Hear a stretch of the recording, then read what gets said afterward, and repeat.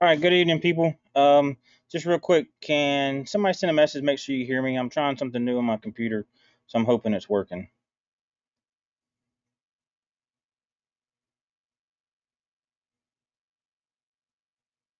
All right, good deal. Thanks, Mickey. I appreciate it.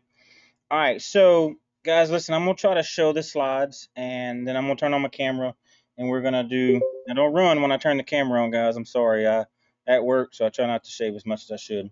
All right, so I'm gonna show you some things when we go over, the airway. Now, guys, y'all understand airway management is pretty big, so it's not as big as patient assessment, but I hope I'm not gonna bore you tonight. So as it was pointed out earlier, y'all are on chapter 10, not 11. Trust me, it's on my end on the instructor side when you try to look for the correct slide and you can't find it because it's the wrong one. All right, so let's get this going. Maybe. All right. So So this is what the national standard says that we have to cover. All right. So it applies the fundamental depth and fundamental breathing of upper airway anatomy and physiology to a patient assessment and management in order to assure a patient airway, adequate mechanical ventilation, and respiratory for all patients of all ages. Sorry. So this is the things that we have to touch. I just want to make sure I can go over this so y'all know throughout the night we're going to be touching based on all of these. All right, so we're going to do over airway anatomy, the assessment, and techniques of assuring of a patient's airway. We're going to go back and forth about a little bit of peds. Y'all going to cover that real big in the pediatrics, but just to let y'all know, we're going to kind of dabble into that, not a whole bunch. All right, so I'm trying to click on a couple of screens because I'm cheating. I'm using my work screen so I can also look at different notes. All right, again, so respiratory, anatomy of the respiratory system, physiology and pathophysiology of respirations, pulmonary ventilation, and oxygenation. We're going to go over the respiratory, respiration, external, internal, and cellular, assessment and management of adequate and inadequate respiration, and why we use supplemental oxygen therapy. Artificial ventilations, we're going to go over artificial, minute ventilation, alveolar ventilation, effective artificial ventilation on a cardiac output. So y'all will kind of get the ideas of where it breaks down, why we need full of oxygen to go from the nose or mouth to the lungs to the capillaries to all these different parts, and it helps us going through the whole process. So it applies comprehensive knowledge of the pathophysiology of respiratory and perfusion to a patient and management. How are we going to manage the patient's airway? How are we going to control the airway? Do we need to be aggressive or do we need to let the patient be aggressive on their own airway? On what we need to do.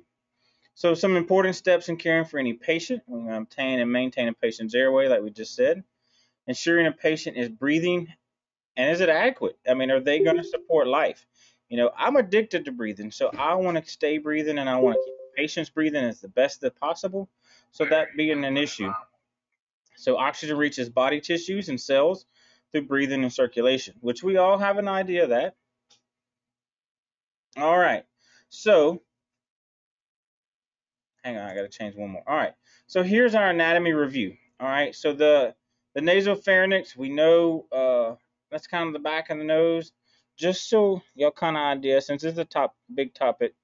Um, y'all can't see my mouse, can you? Can anybody see my mouse on there? Okay. So right in here, that's where your COVID test is going back to. So that's the reason why you always feel that warm and fuzzy feeling. Guys, I get tested every 4 weeks. So I'm a recent second time COVID positive, and so I'm used to this. It sucks, but that's where they're trying to reach back into there to get your COVID test. So if I was you, I would pay attention to this slide. Make sure you know. Hey, guess y'all know we got Big Dog out here working tonight too. So y'all will know the difference between your upper airway and it breaks down into here's and your lower airway. So those are very important when we talk about we have to ventilate the alveoli. This is what this is right in here. We need to know these. Why is it important to get from air from here all the way down to these? because that's how we move air throughout the body. All right. So the base of the lungs, the diaphragm, there's certain parts of the spine that keeps the diaphragm alive. That's going to be important in time for you guys to learn that too. So that's an important picture. So y'all may want to try to look at that one kind of hard when y'all are studying for this test. All right. So major functions of the upper airway. So tell me what part of the airway warms the air. Can anybody guess?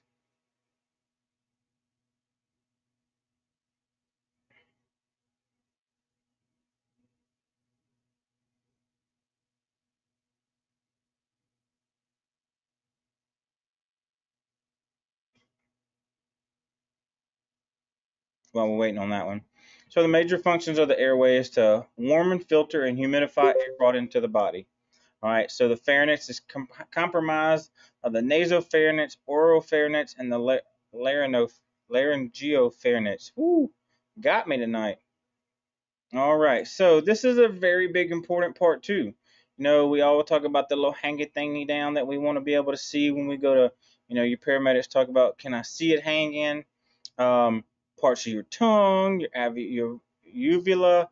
These are big anatomy parts of the upper airway. You want to make sure you know this. So it breaks down over here. What is part of your larynx, oropharynx, and your nasopharynx?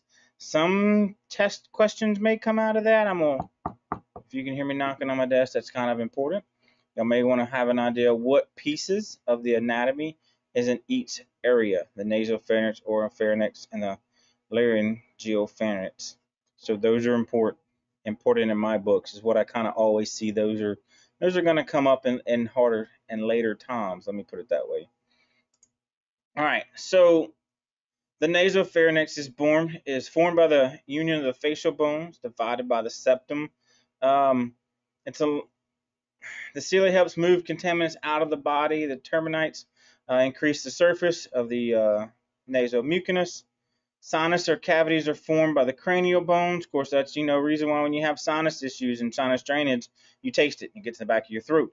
You start having the scratchy throat is because of that. It's got to go somewhere. It's got to drain. It'll go into your GI tract. Fractures of certain sinus bones may cause a large leak of CSF fluid. That's the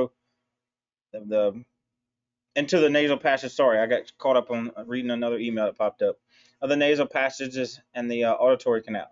This tissue of the nasopharynx are extremely delicate and highly vascular, so you're going to bleed. If you have any kind of facial injury, or let's say GSW to the face, you're gonna have a lot of blood. It's very little it's very little vessels and blood capillaries, but you're gonna bleed a lot. So that's something you gotta think about and be prepared to be aggressive on an airway that you may have a GSW to the face or any kind of trauma. It's gonna hurt, and you're gonna have a lot of blood everywhere. So get your suction ready. Have that ready. Some 4x4s. You don't want to pack the airway because obviously you need to breathe, but have that stuff handy. If you know that that's what you're going to a GSW to the potential to the face, get out of the truck with your suction. Don't just leave it behind. All right. So the oropharynx, like we talked about, is posterior to the oral cavity, the epiglottis. We always know about that because that's what swells. Everybody talks about that. So it's the leaf shaped, and it's flap located at the base of the tongue, just above the larynx. Let's see. So here we start talking about the larynx itself. It's formed by many independent structures. The main laryngeal structure is the thyroid cartilage. It's the nearest portion of the adult. It's right here. Um, so guys, pay attention to this too, because everybody, if you'll look up, it's kind of where you can kind of feel your little membranes going down to your throat. Kind of look up in the air. You'll, on the guys, feel your Adam's apple. You can kind of feel this little opening right in here. That's important too. That's where we can kind of do a cut down, put in a little array. That's if we have some facial issues. So that's more of a paramedic higher level than that. But just so you know where the all these little the structures of the anatomies are. Let's see here. All right. So functions of the airway is to exchange oxygen and carbon dioxide, which we all know that, which we always have to have oxygen. Does anybody know what percent of oxygen is in the air that we breathe on a day-to-day basis? Somebody want to take a guess at that one?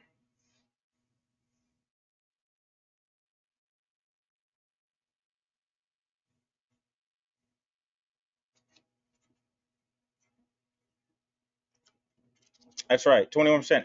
Out of that 21%, Victoria, how much are we going to breathe into the body? And our body uses out of that 21%. How about that? Do you want to guess? Close. Keep going higher. So let's do it. I'm going to cheat you guys. I'm going to put it down here if I can get my box to type. So it's 16%. We're going to use 16% out of that 21%, and our body's going to absorb that. We're going to breathe out the other percentage because we don't need it because our body can't absorb it anymore. So external boundaries are the four cervical and vertebra and the xiphoid process, which you can, I got to close out this so I can show y'all on the screen. It's coming up in a second. So the trachea is the conduct for the airway entry into the lungs.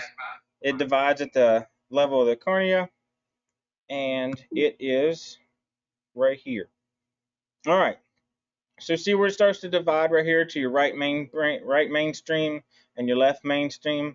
So that's when you, and like a paramedic intubates and you're only seeing one side of the airway, the chest rise and fall, and they're only hearing one. Most time you're going to go into the right side if the paramedic intubates and it's too far. You're only going to see this right side over here start inflating, and they're going to only hear breath sounds on over here. Sometimes you may hear them, hey, I got to pull back a little bit.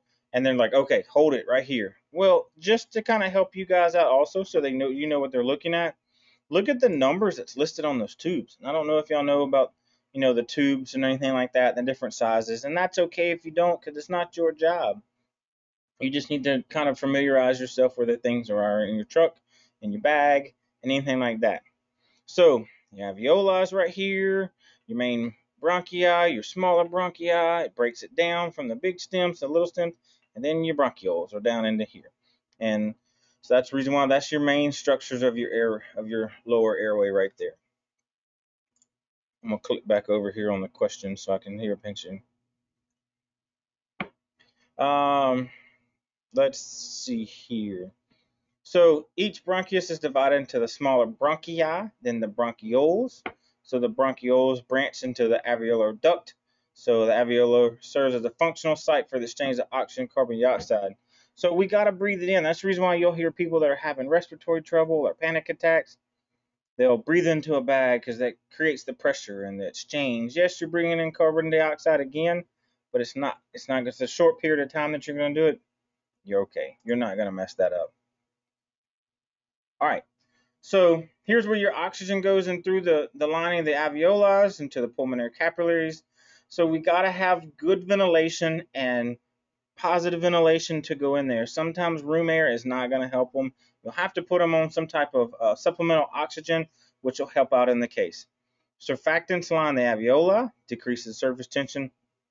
And to go into the surfactant, so that's the reason why they don't like taking white males early before, like, was it 37, 36 weeks of pregnancy, because they don't have enough surfactant in their lungs to keep their lungs inflated. So that's the reason why they'll push white females to have their babies longer than it is to like a black female that has a little boy versus a white little boy. It's all crazy. I don't understand all that, but I do know it's due to the surfactant level. All right. So let's break it down right here and look. So your trachea comes in, here comes your air, and it's going to break into the right main stem, right here, right main stem to your left main stem. Then you got your bronchioles, your aortas right here in the center. So when you're doing chest compressions, you got to think, are you creating too much pressure on the lungs? We just need the pumping of the heart, guys. Don't worry about all that. Here's your supravena cava. Where'd my mouse go? Right there. So there's another how the body's starting to stack itself. Between the lungs is the mediastinum, surrounded by the tough connective tissue. The phrenic nerve inverts the diaphragmic muscles, allowing it to contract. So without our diaphragm, we're not. Whoo, I don't know if y'all heard that. That was kind of loud. So without the diaphragm, it's not the muscle that's going to allow us to breathe into our lungs. So this contracts. It helps our lungs have space. let's see. All right. So the respiratory and cardiovascular systems, they have to work together. You got to breathe. You got to have your heart pumping to be able to survive, to be able to have function of life. So it ensures a constant supply of oxygen and nutrients into the body of us. Ensures carbon dioxide exchange, and the waste products are moved from every cell into the body because we got to dump it. It's got to go somewhere. The body can't keep it, and that's the reason why you exhale, you use the restroom, you pass all this stuff. Is because it's got to have functionality with each other. So this one right here is real critical. I'm gonna leave this up for just a second and let y'all look at this. So sufficient external ventilation and perfusion are required to deliver adequate oxygen. So when you're going to a cardiac arrest, they always say you got to get there quick, you got to get there safe, but here's why. So for each minute that you're down, look at this. From 0 to 4, brain damage not likely. Now 4 to 6, brain damage possible. It's because we're missing the oxygen. The oxygen is not there because the brain feeds off of it. So 6 to 10 minutes, that's brain damage likely. So you think of a rural area that you may be responding to, it's going to take you 15, 20 minutes to get out there. Well, this right here does, well, where are we? So we're going to potentially have brain damage. That's the reason why we want to start CPR fast and effective and get it going. Because here's our clock. So you see right here, this just helps you understand why it's important to get some respirations into them, good ventilations. If you got to have that bag valve mask handy, you get off the truck with O2 in your hand because of this clock right here. Because we're trying to prevent that the brain damage. We need to put air back into the brain. All right. So we all know the process of moving air in and out of the lungs. We've been alive for quite a while. We understand that. So inhalation fills our lungs. We're breathing in air. Sometimes it may not be the cleanest air, but that's what our nose hairs do. They kind of help filter that out as it goes down. It helps try to get out their particulates.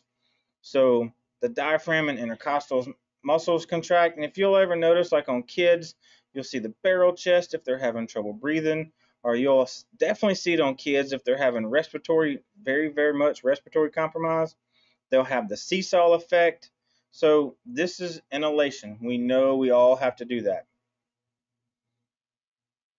All right, so back again, the diaphragm is a specialized skeletal muscle, and it functions as both as a voluntary and a involuntary muscle. And we're going to tell you why in just a second. It's pretty cool how that diaphragm works, so it pretty amazes me. So the partial pressure is the amount of gas and air are dissolved in fluid. Guys, I haven't seen your test before. I have no idea, and I really don't want to know what your tests are. But if it was me, I would probably know this right here. I would know the partial pressure is the amount of gas and air are dissolved in fluid. That just sounds important to me. Not only does you need to know that, but it sounds like a test question in my book. So you have inspiration of focused on delivery of oxygen in the alveoli, and the variations of tidal waves and volumes, respiratory rate, or both will affect the minute volume. That's pretty deep.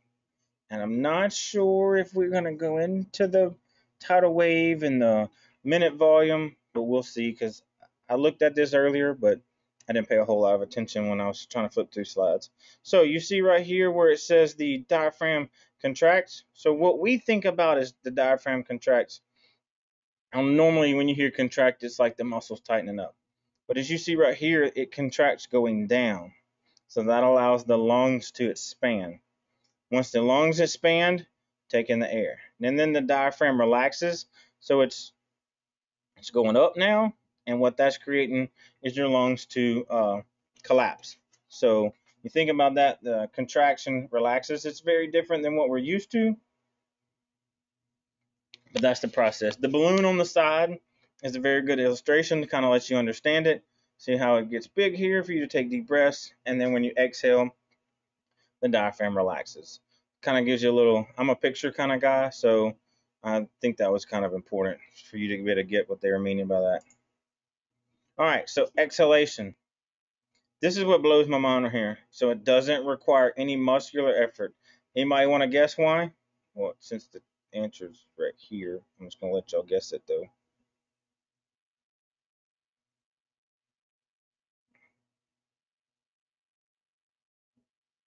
So on relaxation of the diaphragm, the intercostal muscles increases and the intrapulmonary pressure. So what it does is, like we said on the balloon, it's creating pressure. So now you got to exhale. So the diaphragm and the intercostal muscles relax and the air is exhaled forcefully. Well, some of us breathe a lot faster and harder than others. I can tell you, we have 6 flights of stairs out here. Sometimes, some days, I'm like, man, where's that O2 bottle? I may be getting old, but whew, it gets rough. So you see the flow of oxygen right here in the nose, down, and then we can breathe either in or out of the mouth.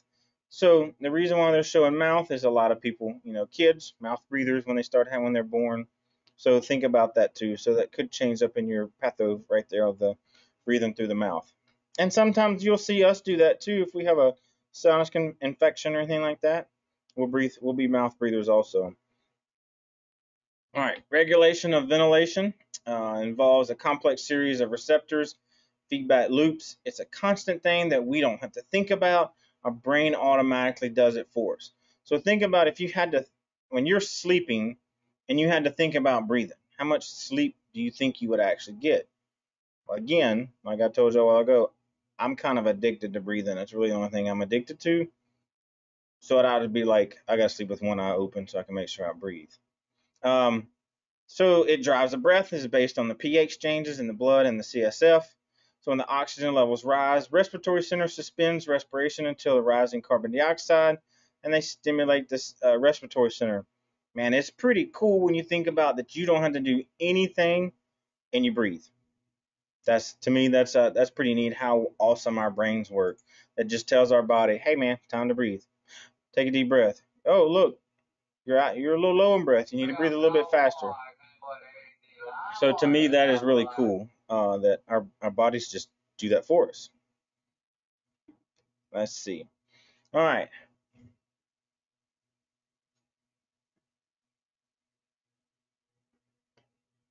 So right there, sorry, adequate oxygenation is required for internal respiration to take place and the process of loading oxygen molecules into hemoglobin molecules in the bloodstream. So the hemoglobin part right there, if y'all kind of, when you talk about your pulse ox and you want to put them on see what their O2 sats are, not O2 stats. That's kind of a pet peeve of mine. So you want to see what their O2 saturation is. You're looking at the oxygen that's in the hemoglobin either by the finger, by the ear, the forehead, the toe. That's what you're looking for is how much oxygen is attached to that hemoglobin.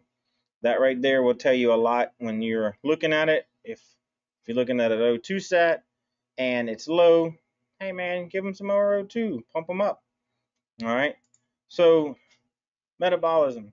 Cells take energy from the nutrients through a series of chemical processes. Each cell combines nutrients and oxygen and produces energy and waste. Now we're getting down into like the A and P part of this. The A and P part of producing energy and how they create the sugars and all that stuff. So it's pretty neat when you break it down and you get further into this, y'all. I hope y'all continue and go on into paramedic school because A and P just in itself teaches you a whole lot of stuff. So right there, it shows the process of exchanging oxygen and carbon dioxide occurs by diffusion. I mean, it's kind of like an atom bomb. They create all these little, atoms and particulates, and then they start creating heat. Obviously, I never made it that far in school. We just gonna stick to paramedic school though. So, all right. So look over here. You talk about your pulmonary and your alveoli and your capillaries and your pulmonary veins. They all interact with each other. And then your O2 goes out and your CO2 goes in your alveoli and your capillaries. Man, that is just freaking cool. And again, you don't have to think about it. It automatically does it. The brain tells your body to automatically breathe. So the external perspiration is a process of breathing fresh air into the system. And again, right there, I said a while ago, the hemoglobin picks up the fresh O2 as it does a crossover the alveolar membrane. That right there it's how you get your percentage on your O2 sats. Just remember that, your hemoglobins. All right, break it down again to your internal. Get a little bit deeper on this now. So your blood cells up here. Then you have your capillary on the outside. The oxygen and the nutrition from the, and then the carbon dioxide and the waste out. See how it's moving in, the waste is coming out, going through your blood cells. That's how the exchange of good stuff and bad stuff is coming through the body. I'm not going to read the slide, but that's really how it works. So let's see. Aerobic and anaerobic occurs in the presence of oxygen, the energy in the form of ATP. Can anybody tell me what ATP is? Y'all Google that real quick because I know somebody's trying to Google it for me. What is ATP?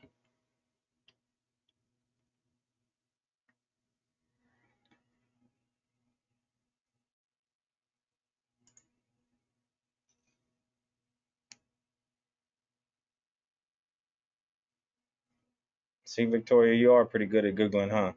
So it's an energy carrying molecule found in the cells of a living things. ATP captures chemical energy obtained from the breakdown of food molecules and releases it into the fuel of other cellular process. Hey, so think about that. That's the same way you got to feed it. You got to feed the respiratory system like the body takes the food and breaks it down into sugars and goes into that. I'm just picking on you. I'm pretty sure you knew that. ATPs, we learn it in some part of times. I know you learned it for your first time you went through EMT school. So anaerobic occurs when oxygen is not present and it can meet the metabolic demands of a cell. So it's anaerobic does it without anything in there. So it'll take care of everything else. Glycosis is a result of less the ATP production. Let's see, adequate levels of perfusion and external ventilation must be present for the aerobic internal respirations.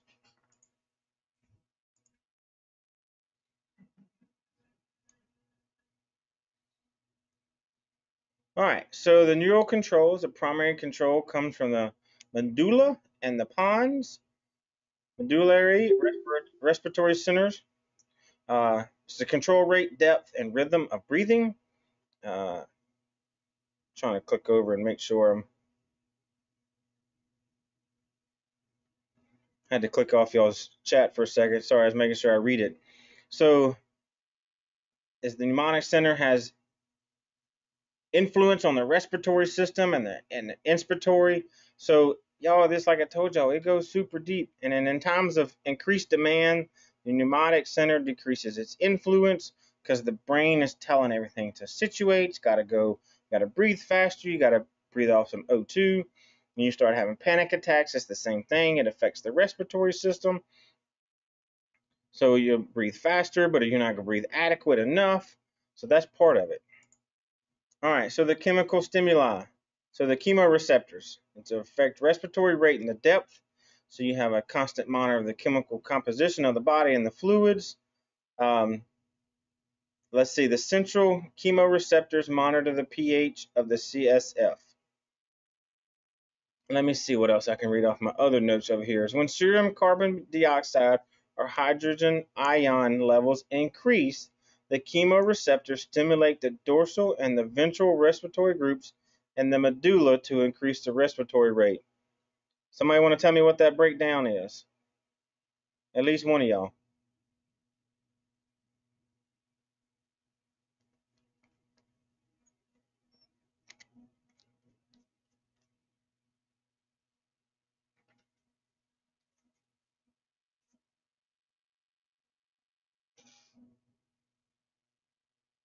Nobody wants to guess on that one?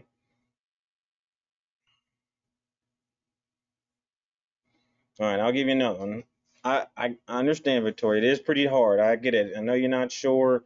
It's deep. I'm telling y'all, this is you got to learn a little bit of the deep part to start getting in the cool parts. So the chemoreceptors also are located in the aortic arch, and the cricoid bodies are also respond to the decrease in the PaO2.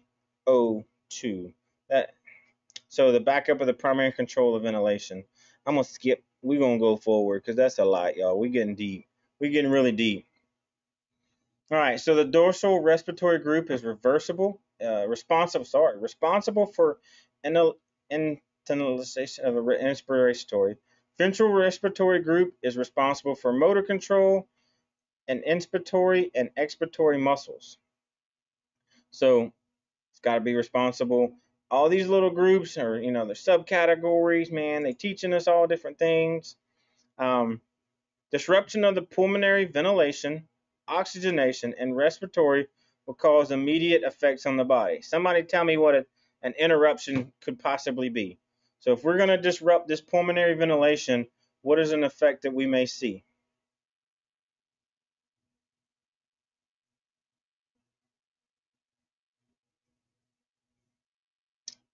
Look, she's reading on the screen. All right, so hypoxia, good deal. So hypoxia is less sensitive and powerful than the carbon dioxide sensors in the brainstem. It's typically found in the end stage of COPD. So tissues and cells do not get enough oxygen. You start you start getting really short of breath. You become short of oxygen. So hypoxia is seen a lot. It just depends on where you are and if you get it early. So here's early signs of it. So you get restlessness, you're irritable, your tachycardia, your anxiety's going up because you realize you're having trouble breathing, that you just can't, I don't know what's going on. I'm starting to freak out. Your heart rates are going up. And then now you look at your late signs of it, you're going to have a mental change. You're going to start noticing the lips are going to be a little different color. The fingertips are going to have coldness to them, and you're going to have a weak radial pulse. So right there, the first thing we want to do is we want to, administer supplemental oxygen before the signs of hypoxia get worse. If we catch it in the early stage, that's why we want to tell everybody, put them on some oxygen. Some people aren't going to tolerate the regular mask. You may have to turn around and put them on a nasal cannula. Everybody's like, put them on 15 liters. Well, if they're having right here, if they're having anxiety, they're not gonna be able to tolerate that. So you may just have to, let them hold it at their face like we do kids, and let them do blow-bys, and breathe it that way, because they're just not gonna just able to take that mask. The mask is gonna create their anxiety a little bit higher. So ventilation and perfusion must be matched to exchange gas by simple diffusion. Here we go, it gets a little deep again. With impaired ventilation, blood passes over the alveoli, but no gas is exchanged. So what they're trying to tell you is, if you're doing hyperventilation or hypoxia, you're not having enough exchange to create the O2 there. So they're just, you don't have enough in there. Inadequate perfusion causes less oxygen absorption, like I just said, into the bloodstream, and less carbon dioxide removal. We got to get that carbon dioxide out. It's bad for us. It's obviously why some of us have CO2 detectors in our home, because we know CO2 can kill us.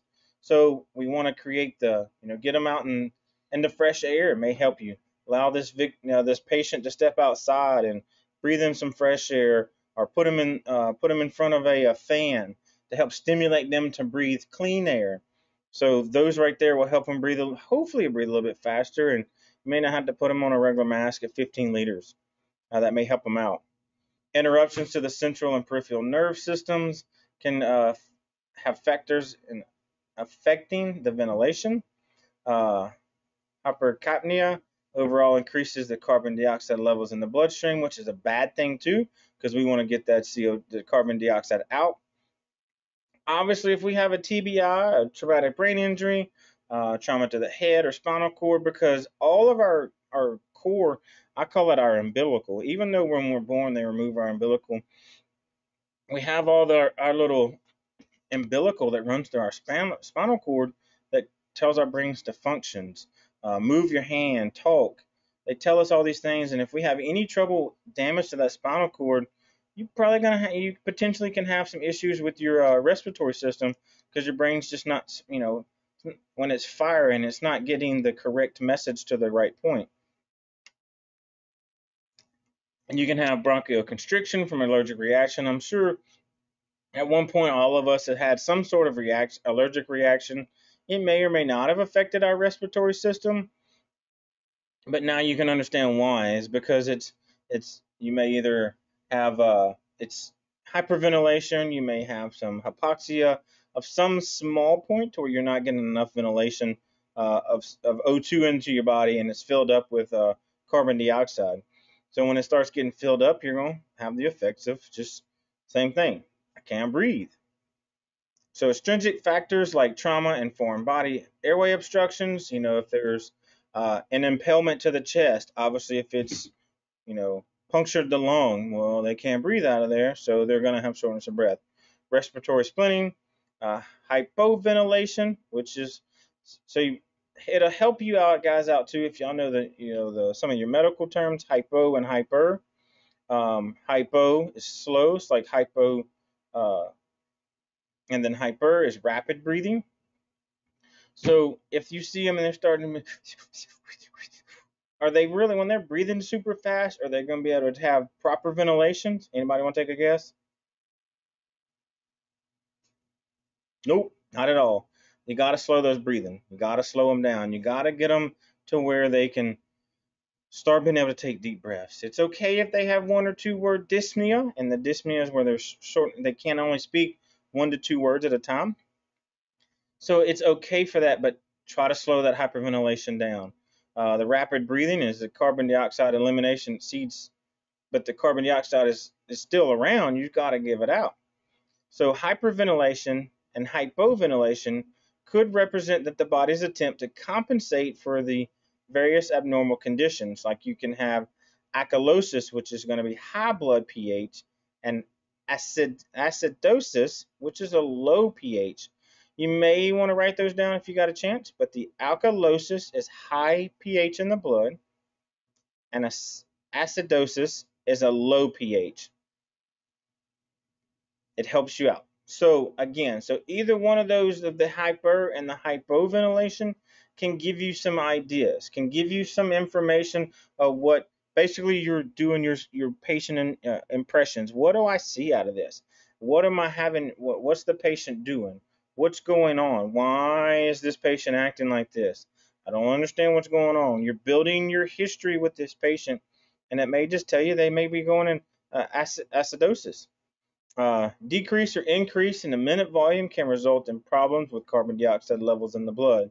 We already know that's bad because they told us, but the further you go into this, you'll learn why. The carbon dioxide, we got to get it out of there. Got to clean our lungs out, clean our body, get rid of the garbage. So external factors. Attachment of carbon monoxide molecules to the hemoglobin molecules can cause false pulse ox readings. So take a guess. Can somebody tell me why it's going to give us wrong readings?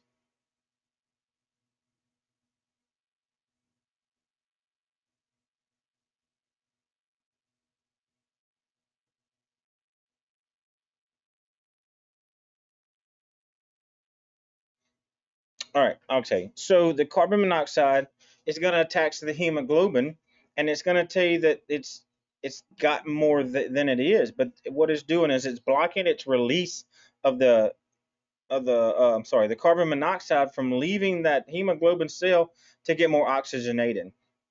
So you may see a mid to low 90 number on there, and what it's doing is the patient's still having, they're talking, I can't breathe, because the hemoglobins are still, they're still covered with the carbon monoxide. So put them on that O2, man. The O2's cheap. That's some of the cheapest stuff we got in the truck. Put them on that O2, give them some fresh air. Let them breathe that in for a couple of minutes, and then check your CO2. I mean your pulse ox. That's going to help you out a little bit better. Some internal factors are conditions that reduce surface area of the gas exchange, medical conditions such as pneumonia, pulmonary edema, and the COPD. Can anybody tell me what pulmonary edema is and why that's going to affect our respiratories? How about that?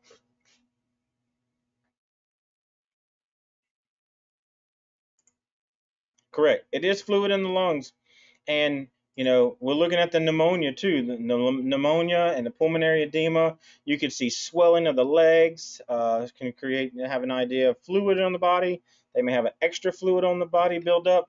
But when you start hearing them talk about they've had pneumonia, or you see that they're on Lasix or something like that, if you start looking at, just grab their medicines and you're handing them off to your partner, or you're getting them ready to go to the hospital if you're on a basic truck, and you see the Lasix, feet get super swollen and leak fluid. Yeah, they do leak fluid in kind of the later cases. I have seen that. It's extremely gross. I try not to mess with those. That's like crusty feet. I don't do that. We cover that up and keep going. So, but we go with the swollen. That'll give you ideas. Their feet, their hands. It gives you an idea. They have a lot of extra fluid in their body. COPD, you'll always see them sitting in a chair. They never lay flat because of all the fluid and they can't breathe. So your pink puffers and your blue bloaters, that'll come later down the road when we teach you some more about that. But your pulmonary edema, folks, will never, COPD and pulmonary edema is filling up their lungs with fluid. They're not going to lay down. You're always going to see them in that little stair chair that lifts up and then leans them down, and it's an automatic chair for them because, and their beds also, if you find them in the beds, they're going to be elevated because they can't lay flat because they feel like they're drowning. And they are because there's fluid all over them. That's a bad part. We don't want that. Some other factors that affect oxygenation and respiratory, we'll have change in the respiratory rate. Other conditions include hypoxia, hypoglycemia, and infection. They could be any type of infection. If their white blood count is through the roof, you may see them on oxygen when you're transporting them from the hospital to home. And without sufficient glucose, the cell will be metabolized with fatty acids, resulting in ketoacidosis. So ketoacidosis is going to really affect them, and that's the reason why they got to burn that off. Got to get that situated before they can leave, and hopefully we won't ever see somebody in that position. You may see them in the late states where they get in ketoacidosis at home, but that's way outside of your scope. With their change in respiratory rates, you may see their respirations go from normal to short and fast because they're trying to create that pressure. People with breathe in their lips that are very tight, like they're trying to whistle. That's building the pressure within their lungs so they can get that pressure to build it up. Where it's talking about the non-functional alveoli, let's say on a smoker, it's just full. It's like you can't clean it out. You can't just go in there and have your alveoli cleaned out by a doctor. That's once it's closed off, that's it. You can sell it off to the factory. You ain't getting no new ones. They're done. So that's going to affect your respiratory rates there too once the alveoli get full. Let's see. All right. Circulatory compromise, it's inadequate perfusion. So obstruction to the blood flow in individual cells. So if we start losing a lot of blood, we're going to have respiratory problems. We only got so much blood in the body. Somebody tell me how much blood we got in the body. Once you start losing the blood, things start shutting down. Once you start shutting down, your body starts, resorting all the blood to the core. When we keep the core, certain things are going to function only: the heart, the lungs, the brain. And then you lose any more, and that may be it. Or you may not be able to save that patient. And some conditions you may encounter: you may have a hemopneumothorax, which hemothorax. Then we go to the simple tension pneumothorax, pulmonary embolism. I've taken care of several patients with PEs, the pulmonary embolism. I've done several needle decompressions. When I was overseas in the Middle East, I did a chest tube out in the field. That was a new one. I've only done one in my life. It was a learning experience. The open pneumothorax. If we got an open pneumothorax, we got to do something about that. Either you can put your hand on there initially first until you get your supplies ready. Then your hemo and hemopneumothorax, your patient's going south. It's going super south. Victoria, I like your statement about how many units of blood, and it depends on their size. That's correct. I always jokingly say that Mississippi, we normally have larger folks, and so the different blood vessels, how much quantity of blood in there, we can't really base that if you're talking about Mississippi. So think about that when you're looking at all these conditions. Why is my patient having trouble breathing? I've done everything in the world. Well, have you really listened to their lungs? Can you tell if they're having, that tension pneumothorax because of a post MVC a couple of days ago? How well did you do your history exam? Did you ask them on your patient assessment? What's different yesterday versus today or 2 days ago? When's the last time you felt well? Well, I felt better before I had that really bad car wreck. Wait, let me give you some more information about this car wreck. So back into your patient assessment like we did the other night, build those questions. Ask them depending upon what their condition is. Get that baseline. That's going to help you out. Whoops, sorry. I clicked on the wrong computer to go forward. All right. Heart failure and cardiac tamponade inhibits the ability to have effectively pump. I'm just going to tell you, if you have a heart failure, you ain't going to get no respirations. Y'all know that. Come on. So I'm not going to say that's a no-brainer, but hemorrhagic shock and vasodilatory shock. Aggressive treatment to any patient suspected of being in shock is to prevent further interruptions to tissue perfusion, because any kind of you start getting those tissues affected, and like we showed the clock a while ago, in 10 minutes, think about in 10 minutes what's going to happen to that patient. They could be potentially, have permanent, irreversible brain damage. So I swear some of my buddies have had some cut off of oxygen to their head, but they always say no, but they have no expiration reason why they're having issues. Victoria says, I believe about 10% of their body weight is blood. I'll have to look at that when we take a break in a minute. Now, I think you may be correct, but I'll have to double check. All right, so disruption by hypoventilation and hyperventilation. So you can also you can also affect your patient if you're not breathing correctly for them over a long period of time, or if you're breathing too fast for them. Obviously, if you're doing a back valve mask, which we're going to go over in a little bit too, you could be blowing air from the lungs, and it could be going down to the stomach, and then you're going to have the stomach swell up, and it's going to look like they just ate, and it's because of you, because you're breathing too fast for them. So some of the main clinical presentations you're going to find is respiratory acidosis, respiratory alkalosis, metabolic acidosis, metabolic alkalosis. So the fastest way the body can eliminate excess H ions is to create water and carbon dioxide. Anything that inhibits respiratory function can result in the acid retention and acidosis. And then here's right here, acidosis can be caused due to the low respiratory rate or tidal volume. So we got to blow that acid off. We got to get rid of it. Now I'm going to say hyperventilate them, but get their respiratories back to how many times does an adult breathe per minute? Somebody tell me real quick.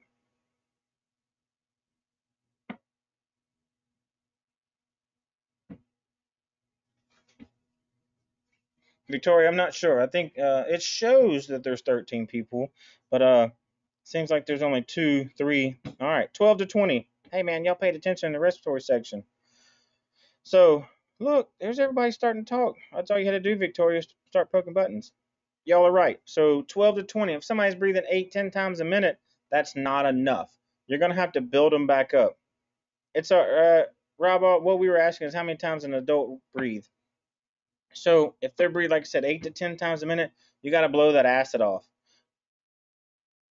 Well, that's right. So what we can do is, breathe, ventilate them properly with O2. We read over that one. Let's see. Treatment for classic hyperventilation syndrome focuses on restoring the normal respiratory rate to increase carbon dioxide level. The body has to have so much in there to function. If it doesn't have enough in there, you're gonna start having all these trouble with all this fun stuff right here that you as basics can't fix in the field. So get them breathing right, put them on high flow O2, do your job, and have a good time at it. All right, do the best thing you can do for the patient. All right, so got about 10 more minutes. We'll take you a break. Recognizing adequate breathing. So how are we going to do that? What's our first thing we're going to be able to do when we checking for adequate breathing? We can talk to them, right? We can ask them questions. If they're confused, maybe they have, we can build a history from there. If they're going to start during our patient assessment, or do they have normal respirations, 12 to 20 breaths a minute, adequate depth? They're not having trouble speaking to us and answering our questions, and they're answering them correctly, could give you some signs that they have good respiratory rate. Not having any trouble there. Some regular patterns of inhalation and exhalations. Listen to them. Hey, do you mind real quick if I listen to your lungs? I just want to make sure you're breathing right. Listen to the upper and lower lobes, and then listen to their backs. Plus, it gives you an idea. You can actually get close to the patient. And as you're doing it, put your stethoscope on them. Reach down and feel a pulse at the same time. And that makes them think that you're holding their hand at the same time and building that rapport. If somebody's upset or having trouble breathing, you can build that. You can do both, multiple things at a time. Uh, so here we go. Respiratory stress may be the result of obviously upper or lower airway obstruction. If they may have swallowed something, they may turn around and have a blockage. Inadequate ventilation means that they're just could be an acidosis. Impairment of the respiratory muscles, impairment of the nervous system. Maybe they do have something wrong with their cervical injury and now their spine is messed up. Dyspnea, like I talked a while ago, may result of hypoxemia. So I'm doing fine. And you hear how I'm taking deep breaths and I'm trying to talk and it's 1 to 2 words. And if they're having to pause to answer your question, like, hey, how's it going today? I'm I'm okay. That gives you a hint something's wrong. Why are they having trouble answering simple questions today? You know, what day of the week it is, and if it takes them like 3 breaths to answer you saying it's Saturday, that gives you a heads up that something's going on. Patients with respiratory stress often compensate with peripheral positioning. You'll see that a lot in kids. We call it also in adults tripod position.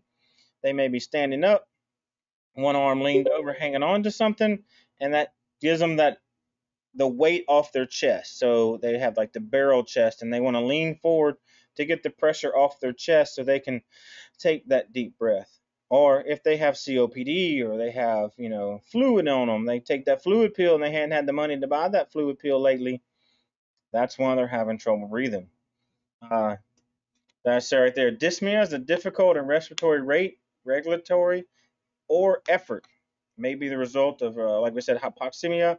Untreated hypoxia will result in death in the body's cells and tissues because they don't have enough air. We got to have air going in and out to keep things going.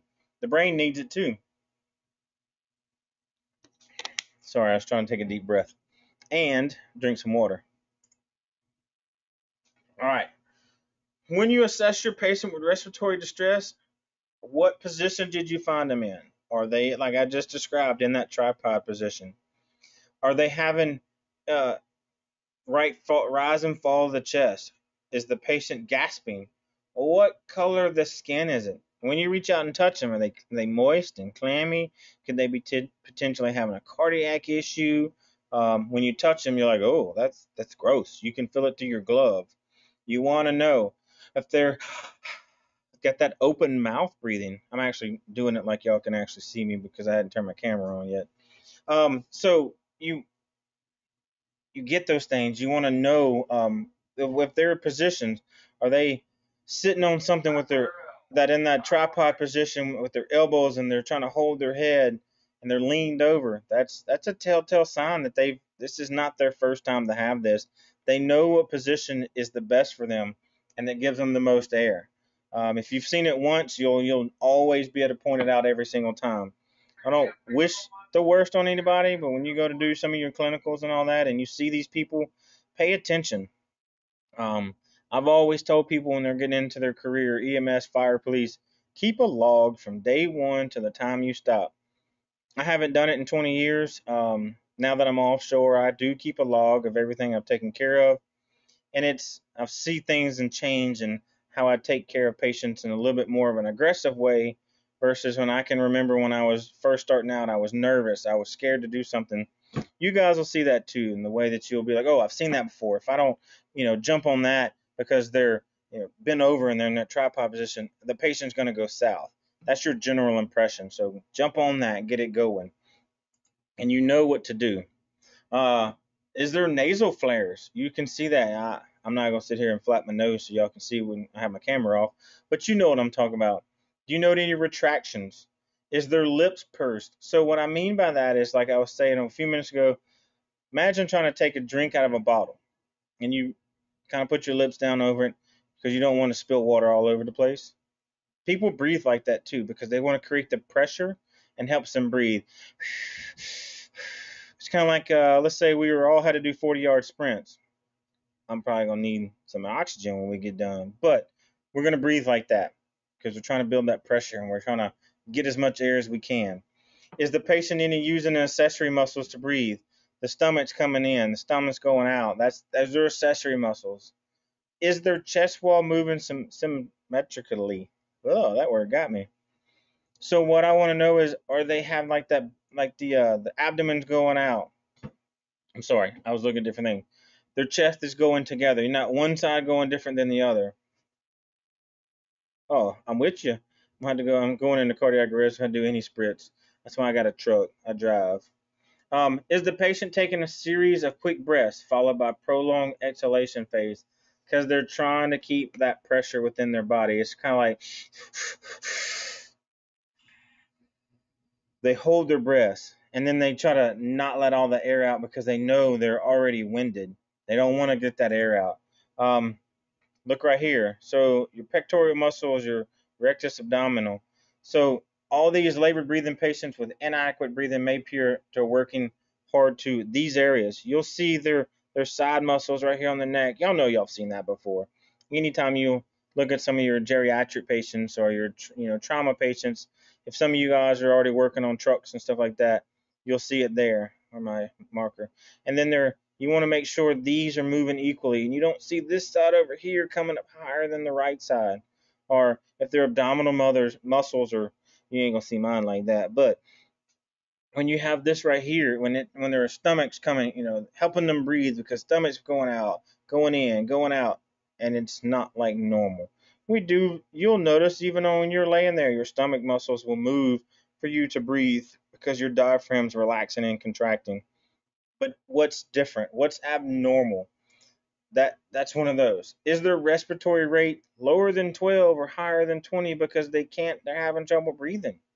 Um, so are they having an irregular respiratory rate? I don't think we go over respiratory in this chapter. I think that's more of an advanced thing. But it tells you the different regular. Is it regularly regular? Or do you notice that it's an irregular rate for them, but that may be their normal because that's what they've had trouble breathing for so long that they have issues. Is it diminished or absent, or they actually have noisy? When you hear somebody breathe and you hear that, you're kind of looking around like, what's that noise? Because if you've never heard it before, you don't know that somebody's having trouble breathing, and that may be their normal. We talked about the abdominal breathing. Get their stomach to help them. Unequal and inadequate chest expansion. What's wrong? Why is your chest doing that? It's okay to ask them. You just don't want to make fun of the patient because that may be something normal for them. That may be the idea that they have. That's their normalcy of their chest has the issues moving back and forth. I'm gonna try to hit this one last slide and then we'll take a break because I gotta have some more water too. All right, so the increased effort to breathe. Can you notice that they're having trouble and they like this? Their effort is completely different from the last two people that you just left from. A lot of the things that we're seeing now is the COVID's trying to have issues with people for breathing. You may get called for respiratory, and you realize that it's because they're symptomatic from COVID. Is it a shallow depth and not a normal deep breath like we do? We can take that really deep breath. You may see some patients just because it's really short. They're not taking good, adequate ventilations. Is the skin pale, cyanotic, cool, molted, or moist? Well, I hope they're not pale or cyanotic or cool because we're going to have trouble in the end of it. Any retractions? Is their speech patterns off? Like I told you, they're having trouble talking to you because they can't breathe. Listen to their breathing. Put your stethoscope that you just spent lots of money on and going to school to listen to them. Feel for air movement. If you're having trouble figuring I don't know what kind of breath patterns they having, find a mirror somewhere in this patient's house, maybe your partner's makeup mirror, and hold it over their mouth or nose. And do you see that that mist coming out? Do you see the the fog being built up. And look for paradoxus movement. I mean, we got to find out what's going on. So there's ways for we can, assess a respiratory rate and check their breathing and still make the patient feel calm. So think about that. We're going to take about 10 minutes of break. I got to go do something real quick. I just saw an email pop up, and we'll be back. Do y'all have any quick questions right now?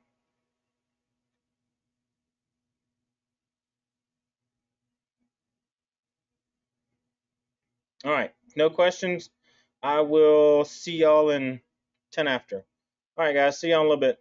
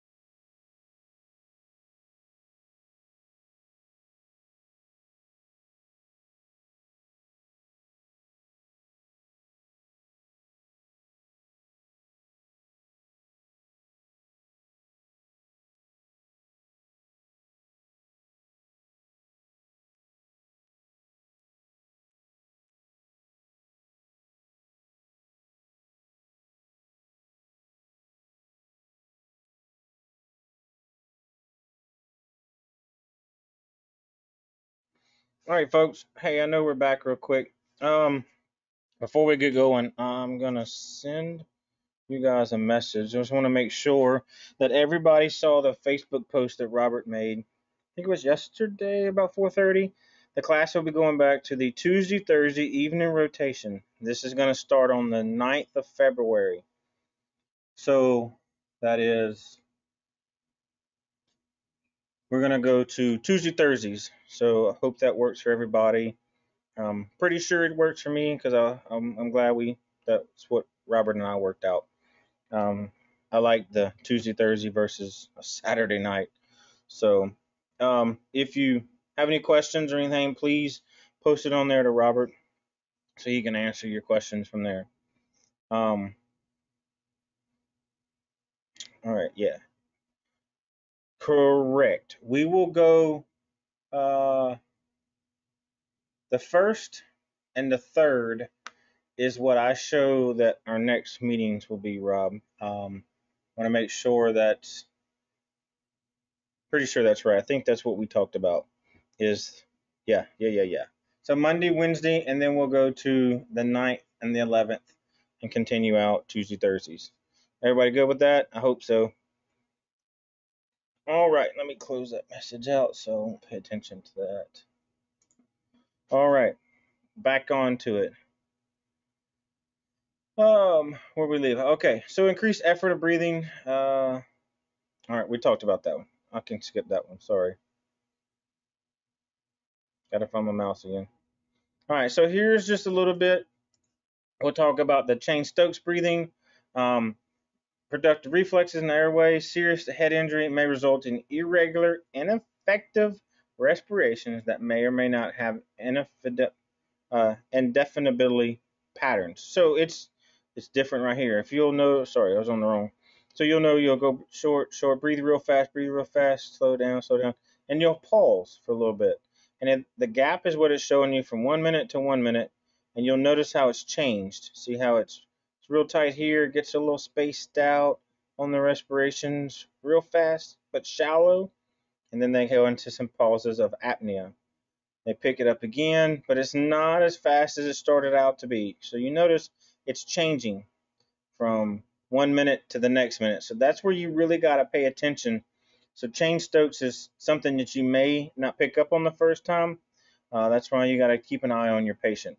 So this is a constant changing, and it can be a pattern that may go on for 2 or 3 minutes, and then you may not see again for 10, 15 minutes later. It's I've seen it twice in my life, and both of them have been due to major traumas. Agonal gasp, those gasps are not life sustaining.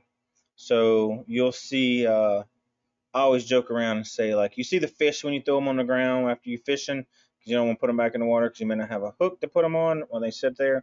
You put them there and you see the fish just go, they open their mouth. That's gasping. So it's not going to work. It's not going to sustain life. It's not going to do them anything. That's the end stages of life.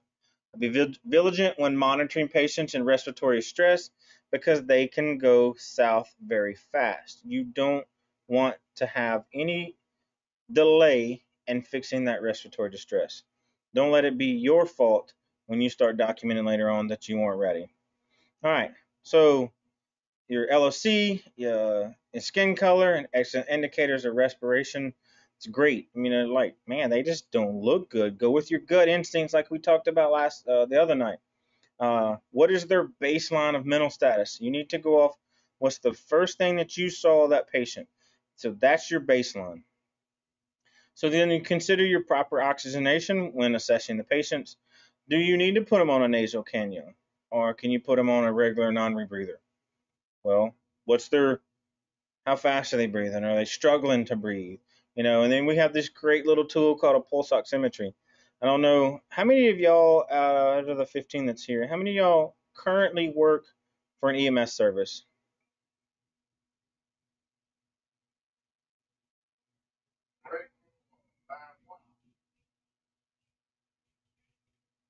Or does anybody work for an EMS service?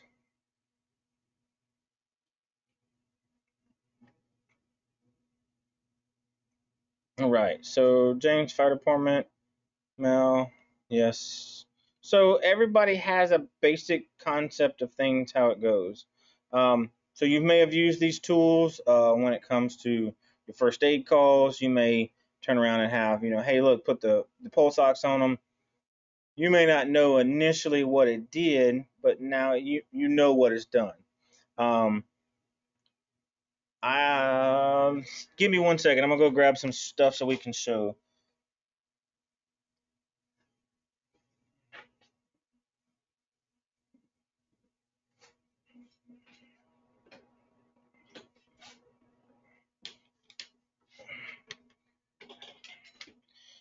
Victoria's saying she can't hear.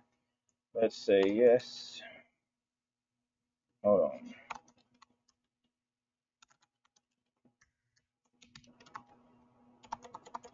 All right. So, can anybody else? Everybody hears me? Is that right? I mean, I know some of y'all responded. So,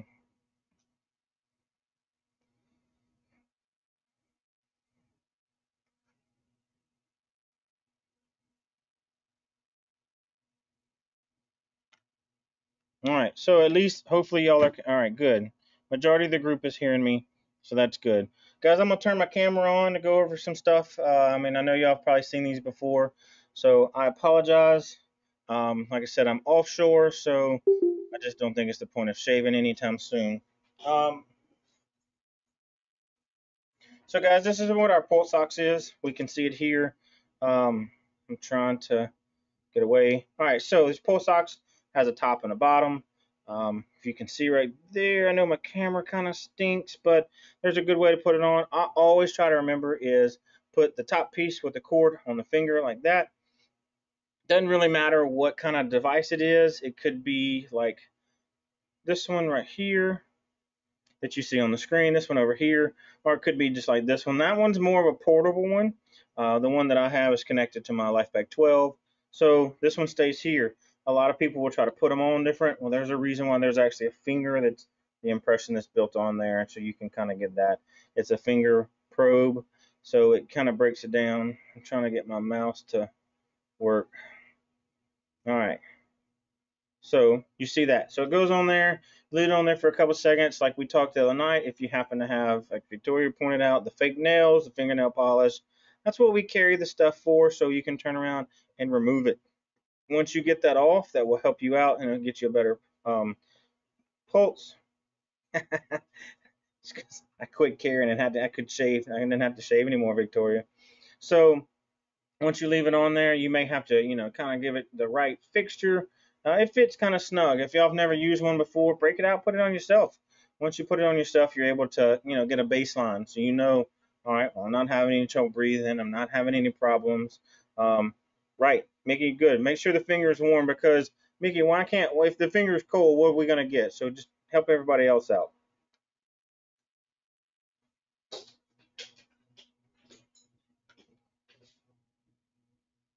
Personal experiences, you don't get a reading at all. Bingo. So, and it may be something we want to hold their hand, be nice to them. We that will help them out. If we want to do it that way, I'm gonna turn my camera off so I don't scare you guys anymore.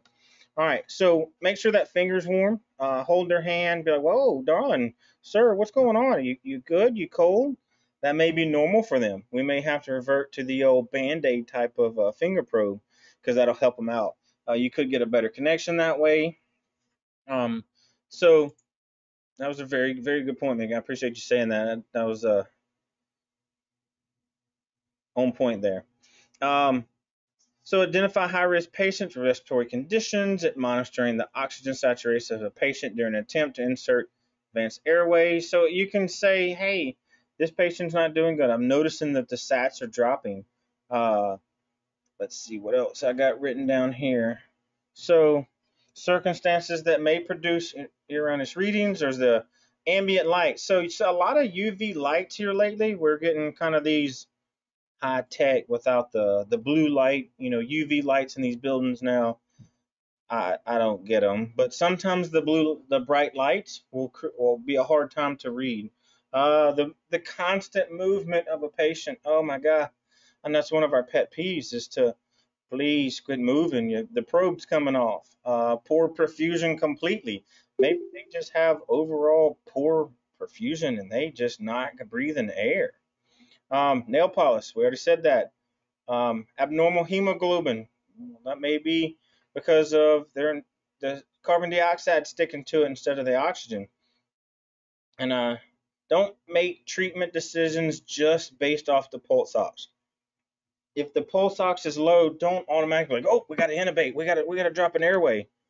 Maybe you just need to adjust it, and that may help you out. Or, like make you point out, warm their hand up. That may be part of it. Change hands. Let them put their hand in their underarm and help warm it up for a minute while you're talking to them, getting an assessment. That's probably one of the better things to do is start off with your basics. All right. Oh, come on, slide. So we're going to assess the peak expiratory flow of measurement. Guys, I've never done this in the field, checking their flow. What this does is it helps evaluate. I mean, obviously, y'all can read the bronchoconstriction. I don't really know how to tell you this because I've never had to do this in the field in my 20 plus years. I know that's more of in a clinic setting. You can see in the background.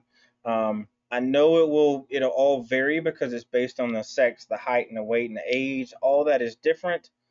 So it's done, and so you check your peak flow by 3 different readings. You do it at 3 different times, your best, medium, and your low. All that helps with the expiratory flow. I don't really know how else to tell you guys because I don't have a lot of experience with that. It's just not been in the my array or my toolbox, shall I say. So I do have a little deficit on teaching that because of the point. We'll go over here some arterial blood gases. You'll see them draw those in the hospitals. It tells us if our ABG values are in the table. The maintain abnormal air blood gases, the balance of between the alveolar volume, perfusion of the capillaries must be maintained. It tells us all kind of cool things. Your end-tidal carbon dioxide assessment. So we have an end-tidal CO2 detector once we intubate somebody because we need to know if we have the right exchange of O2. Like right there, you have your colorimetric, your digital waveform. A lot of agencies always go to colorimetric. That is the basic, the easiest. Honestly, it's the cheapest too. And then your digital waveform. Stand by real quick. I have one out here I can show you guys. If y'all stand by, let me go over to my bag, my ALS bag, and pull it out. Bring it back over to y'all.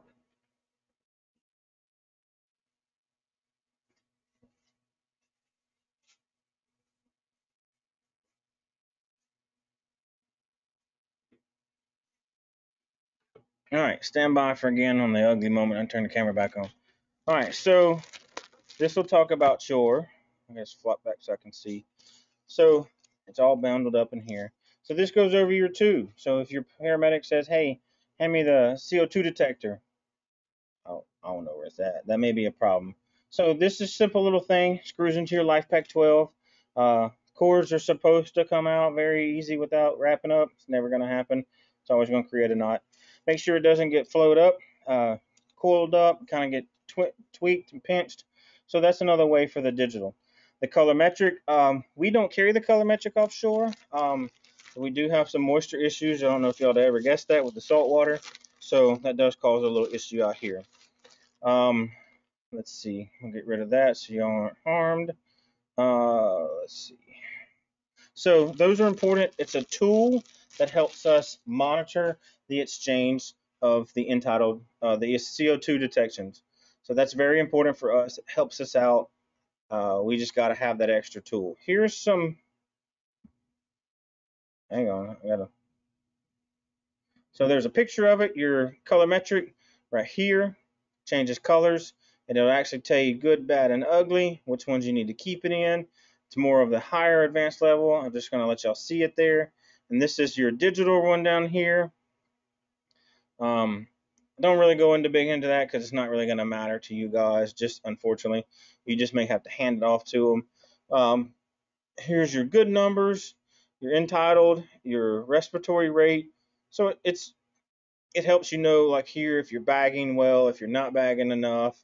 That's just, I've never seen one of these because they're very expensive and they are reusable, but you gotta think that's somebody else's cooties going in there. It gotta be cleaned a certain way, and too many agencies around here just don't pay that much money for them. So here's a capnography. So you'll see this on your machine on the LifePak 12, different waveforms. So it'll give you real-time information regarding the patient's exhale carbon dioxide, see how it drops down, picks up, goes down. This is all through a 1 second time frame. Um, right down here, these are what I just showed you. Right here, we'll go on the tube. This is the same thing as a nasal prongs. You can also use that with a normal O2. It'll hook up also to a same connection. And these are the little ports I was telling you about that screw into the machine to the LifePak 12. Sometimes you'll go into certain hospitals that may not have the LifePak 12 capability. It's okay if you can pull those out and you can cut it off. It's still not going to disrupt you from giving the patient proper O2 through this part right here. This is where you get your CO2 detection down here. It monitors it, sends it all back to this machine a lot faster and a lot more details, anything like that. Also, right in here, everybody knows about your ROS, return circulation out in the field. Those are really good. If you get effective of chest compressions, you have all these cool things that you can use out in the field. You just got to remember your basics: airway, breathing, and circulation. That's all you got to do. Sometimes it works, sometimes it doesn't. All right. So to open the airway and assess breathing, the patient needs to be in a supine position. It's correct. We all know that. Here it is. It's open. You see how the tongue is actually fall back a little bit. Well, because that's the big muscle. So the tongue right there in that particular picture is blocking the airway. How are we going to fix that? What's our first step, folks? Somebody give me an idea. What are you going to do?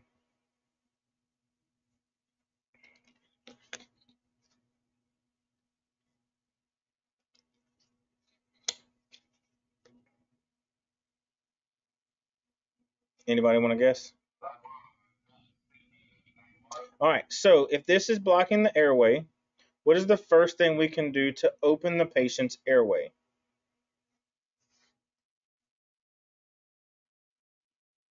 Jaw thrust. What else? What's another one?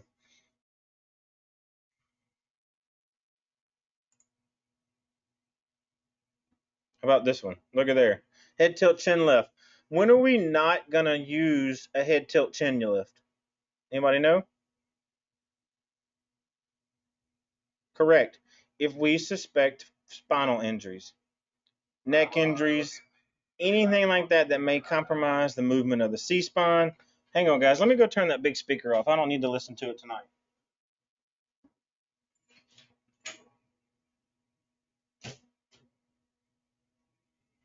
All right. All right, so that's out of the way. Sorry about that. All right, so here we go. Position yourself beside the patient. Maybe at the head. You can do it from the head of. You can do it from the side. You can see this particular person right here is on the side of them. You can also do it at the head. Place one hand on the patient's forehead and tilt the back of the head. So if everybody, I wish it was easier to do.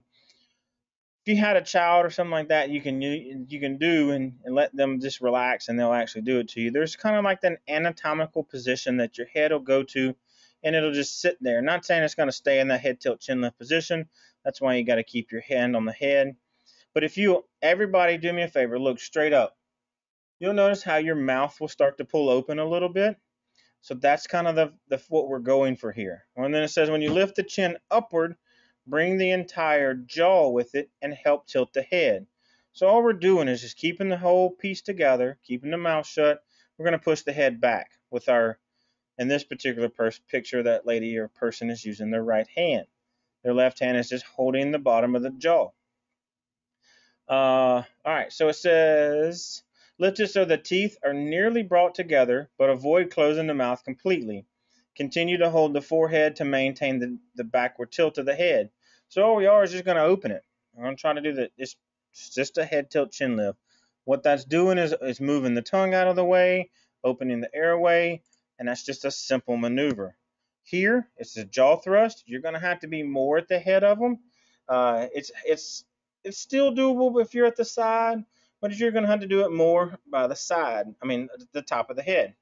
Jaw thrust maneuver is using the method of the cervical spine injury, like we talked about, and when y'all just put it out there. So this is the only thing that you're going to do is a jaw thrust. If you think that they have some type of, neck injury, back injury, we just want to be extra careful. Perform the jaw thrust maneuver on an adult. Here's our steps. Kneel above the patient's head. Place fingers behind the angles of the lower jaw and move the jaw upward. Use your thumbs to help position the lower jaw to allow breathing through the nose and the mouth. So here's my mouse. So we want to take their thumbs on each side of the jaw and push down, and right around the back side of the jaw and the ear where it connects. When you'll basically just move your fingers in and your thumb. You're going to kind of squeeze your hands together. Hey, I'm going to show y'all. Let's come back here. All right. So if I'm holding the patient, basically I'm going to squeeze and I'm going to push. So you're going to rotate it like this so their jaw goes forward, and you're going to pull the jaw back. Does that kind of make sense to y'all? Just showing y'all like that. So if I'm holding them, I'm going to push just like that. It'll pull the jaw back, and then it'll push the right around the chin down. I hope that kind of helped. I don't know if y'all got to see that, if it worked out at all. It won't go. All right. Tongue jaw lift. Use the open airway for an OPA for suctioning, and place hand on the forehead. Well, so here we go. I'm not a fan of this, so I'm just going to tell y'all. It says reach into the patient's mouth and hook your first knuckle under the incisors or gum line. Guys, don't put your hands in people's mouth. You only got one hand, you got two thumbs, 10 fingers. If they bite down some form of fashion, you ain't getting it back. Just don't put your hands in there. You can do the same thing by just holding the lip, push down on the jaw. Yes, they will bite you, Victoria. That's correct. Perform the tongue jaw lift maneuver. You position yourself at the head. Place the hands closest to the patient on the forehead. With your other hand, again, I hate when it says this, reach your hand into the mouth. Hook your first knuckle under the incisors of the gum line. While holding the patient's head and maintaining the head on the forehead, lift the jaw straight up. I don't like that one, guys. I just don't want to put my hands in somebody's mouth. It's just like grabbing a fish, correct? But they're trying to get you to go between the gum line and the lip instead of behind the teeth. It's kind of hard to tell you how to do that when it's very scary for you to accidentally get bit. So here's the recumbent position, the recovery position. This is going to be basically everybody can do this. It's simple. Put them on their side. This particular person is laying on her left side. And the way to do it in a very easy, so if let's say you're doing a mass casualty incident and this person is breathing but they're unresponsive, you don't want to leave them on their back or anything like that. Then you can go off and attend some other people and you continue on through your mass casualty. Once they're on their, sorry, I'm moving the mouse like y'all can see, but it's on my desktop. You're moving this, if their feet are on top of each other, move their right leg off, and this is going to keep them from rolling over, and bend it. You want to keep it in that position right there. So, and then their left arm, you want to I've always stuck their left arm straight out. And the reason why, it's basically to keep them from rolling forward. Now, yes, potentially they can roll backwards, but I haven't seen it, because they're going to majority be leaning over right in this area, and put their right arm right underneath their head to protect it if they do go forward. It's the keep of a rocking motion is basically what it is. And they'll lean, you notice how she's leaning forward just a little bit on this way? It'll kind of keep it in their position. Doesn't have to be in a traumatic position, but it just helps. Let's say place the patient in the recovery position if he or she is breathing on a normal rate and an adequate tidal volume. It does not have to be from a traumatic injury. We talked about the steps on how to roll them. That is a very simple task that can be done, and it's very quick, and they can breathe on their own that way. So have some more tools here. Turn my camera back on so y'all can see these. Um,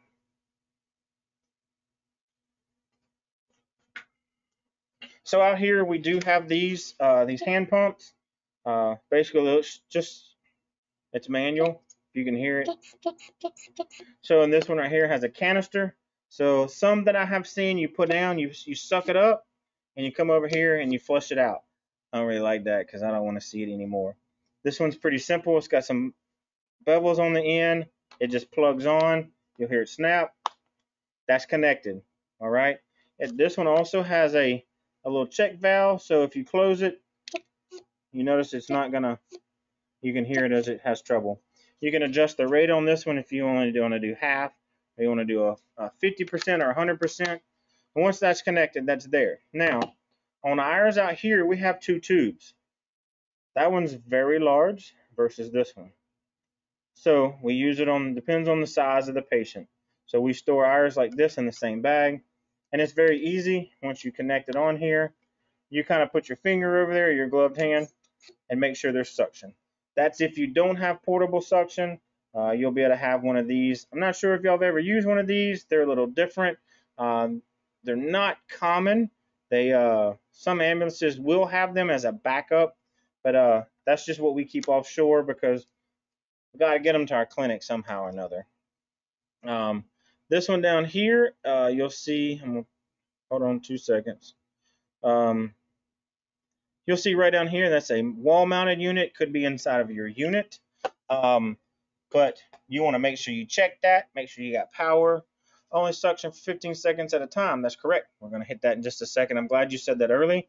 But with the manual hand pump, you're not going to get to that. It's going to, you literally squeeze once, and it's only going to be out of there. It's not like these powered ones that you can adjust the power right here. The suction volume here, the canister. Only do it for 15 seconds. I always like to say I try to hold my breath, and when I have to take a deep breath, so do they.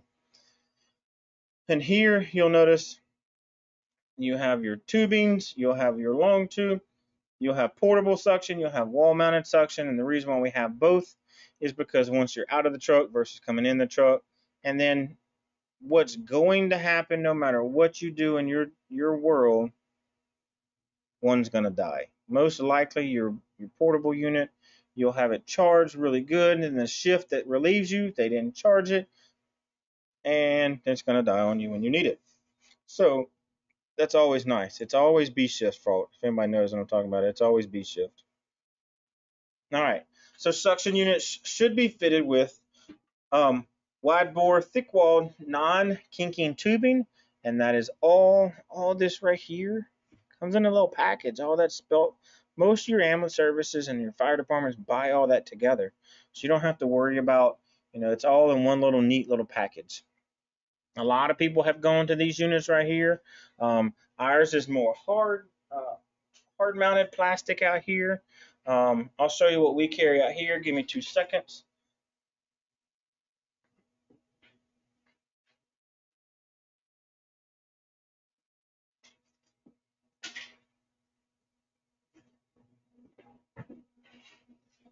All right, so ours is pretty big, as you can see.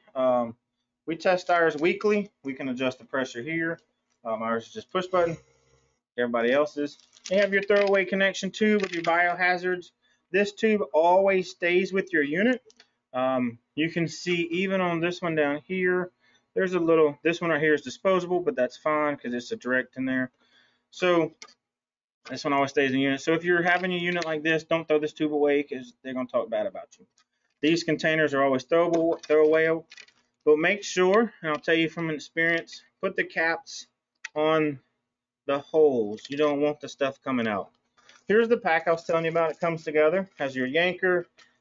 We carry a French in here, so if we have to do any kind of deep suctioning, we can also do that. But it all stays together, stays packed on the unit, and we're not always trying to look for anything. If I'm out on working on somebody on our deck out here on the field, I can send somebody upstairs to the clinic and grab this unit. The hand unit stays in all of our ALS bags. It's mountable to our stretchers that AirMed comes in here and picks them up. Now, when I say AirMed, I'm not speaking specifically of Acadian, but I'm talking about our air transport units. And like I was saying the other night, no matter what, it's a 3-hour trip. It's about 30 minutes notice, an hour and 10 minutes out here, and an hour and 10 minutes back. So right at 3 hours of patient care. That most likely it's going to take 2 hours to notify an AirMed transport at night. And for us to notify AirMed transport at night, it has to be a cardiac arrest or a trauma, or it's a criteria that we have to treat before we go offshore at nighttime. We require air medical transport. It's a little different than shoreside. Victoria, those wall ones, I got to make sure to put finger over the hole to suction. That's correct. Didn't learn that until I was suctioning a cardiac arrest patient and feel like an idiot. Sometimes there is a little bitty hole. I do suggest that you take the unit out when you start in your service. If you've never been out there before, that you play with it. You got to put your hand on it to know how your equipment is. I know that when you go to do some of your hands-on skills, a lot of these equipment will be there, and just literally just touch it. It's yours. You gotta make sure you know how to use your equipment before you get out in the field, get turned loose, start doing things on your own. Let's see. All right. So we'll talk about the suction catheter. Here, right in here, here's the little bitty hole that Victoria was talking about. The suction catheter is a hollow cylinder device used to remove fluids and secretions away. I hate that word. I hate secretions. I really do. So it's a tonsil-tipped catheter. Soft plastic, non-rigid catheter is the French. So this one right here, and that is more of the paramedic level. Higher than that also, that we can do deep suctioning if we need to suction down in the tube. Like if we're having trouble, we can use them for cardiac arrest too, post-cardiac arrest. Out here, I insert them NG tubes, nasal gastric tubes, for any cardiac arrest that we have out here. I can insert that and also help secrete the any kind of nasty stuff. All right, here we go. Steps to operate the suction unit. There it is. Make sure that it's working, the battery's charged. Turn on the suction unit and test to ensure that the vacuum pressure, here's a good one, that is no more than 300 millimeters of mercury. That probably is a test question, guys. And so is the bottom one. Limit the suction time for 15 seconds for adults, 10 seconds for children, and 5 seconds for infants. I'm going to start and read that all over again. Turn on the suction unit and test it to ensure that the vacuum pressure is no more than 300 millimeters of mercury. All right, and limit your suction time to 10 minutes, 10 minutes, 15 seconds for adults, 10 seconds for children, and 5 seconds for infants. That's how serious we are. You need to know that. Victoria brought it out earlier. That's important. You can tell it's stuck in her mind. She wanted to move. So as you're suctioning, like I said, don't put your fingers in their mouths. We have tools. We have forceps. And you only want to attempt to remove any object that is visible when the mouth is open. And don't just go on blind digging. Don't go on a safari hunt. Only look for it there. If for some odd reason when you're suctioning out and your yanker and tube gets clogged up, use some sterile water that's on your unit and try to clear it out through there. Try to suction it out. You may have to get a whole new tubing unit because something has messed it up, or it's clogged up and you're not going to be able to fix it at all. Let's see here. So past the suction catheter, this is when they're talking about if they can do deep suctioning. That right there is not really y'all's level. We teach it to you guys, so just so you know what they're doing. If they say, hand me the deep suctioning, they may call it all these different names, but if don't worry about it. It's not your job to do that. And it's a pretty good picture. I'll give it credit. It looks like they're actually doing it there. So it's basically the same way. You see the see the provider's fingers right here. So that's actually providing suction. If he removes it, it's basically can go any way. Correct, Victoria. You only suction on the way out, not on the way in. So if that being the case, he's already pushed it down into this way, and he's pulling the tube out and suctioning on the way out because his finger's over it. That's very important. So now we're going over OPAs. So these right here are oral. So they only go in the mouth. We'll go over the ones in the nose in a second. They often use in conjunction with the bag valve mask. They should be inserted in unresponsive patients with no gag reflex. I know you see these random videos on YouTube, or y'all may know somebody that doesn't have a gag reflex, and like, look, I can put an OPA in. There you are. Now you know. So I'm going to ask y'all a question, and I want y'all to see if y'all can answer this. What are the different sizes of OPAs? There's 4 different sizes. See if you can tell me. I'll give y'all a couple of seconds on this one. I want y'all to kind of think about this. You see right here, somebody just guess. It's all right. What are the 4 sizes of OPAs? I'm going to type it out. Whoops, I'll back it up. Sorry about that.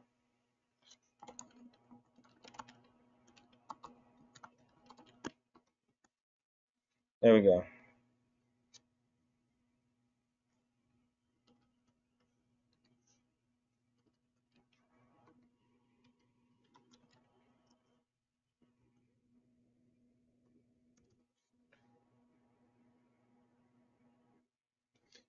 Hey, y'all are answering very good. So, small, medium, large, extra large. That's the way I learned it when I first started this. And be like, hey, give me that big one. This dude's got a big old mouth. That's not really true. So there, I'm gonna type it out for you. I've already done. So the OPAs come in 80 millimeter, 90 millimeter, 100 millimeter, and 110.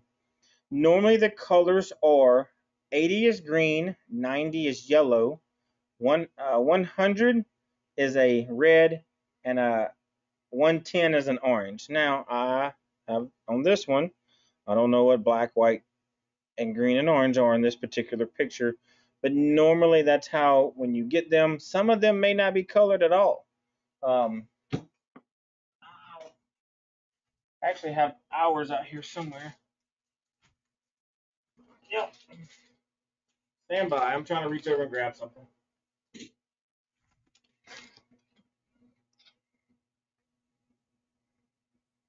All right, so I'll leave this camera on for a second.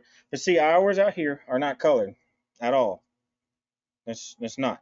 So you have your basically your medium and your large, and that's pretty big, I can tell you. So like your orange one in this picture is about like the same size as this one, and here it is. If it doesn't cover it, I'll show you how to measure in just a second. But we're going to go over your nasal ones.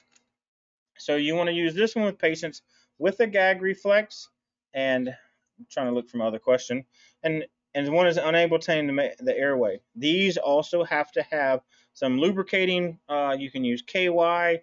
So if you don't have the KY that's on you or in your bag, and which is supposed to be with these, you can actually open the patient's mouth, swallow them in their mouth, not yours, because you're putting a different body fluid in theirs, and you can insert it in there. So again, I'm gonna ask you on this one. Whoops, changed the wrong one. What are the different sizes of NPAs? Anybody want to take a guess?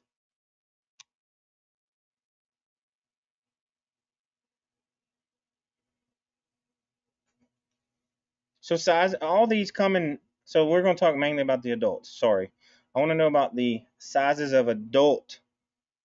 That's right. So that's correct, Victoria. So it is 6, 7, 8, and 9. So I'm gonna read exactly what it says on here, and I'm gonna show you there. So they do 6 to 9 centimeters is the adult. They do 6 to 7 should be considered the small adult for a small frame adult. 7 to 8 is medium, and 8 to 9 is a large. I don't know if you guys can see these, so I'll start off with the small ones. So there you are. That is a pretty small one right there. These are actually what we use them as. They're called this one's a 22 French. This one is a 26.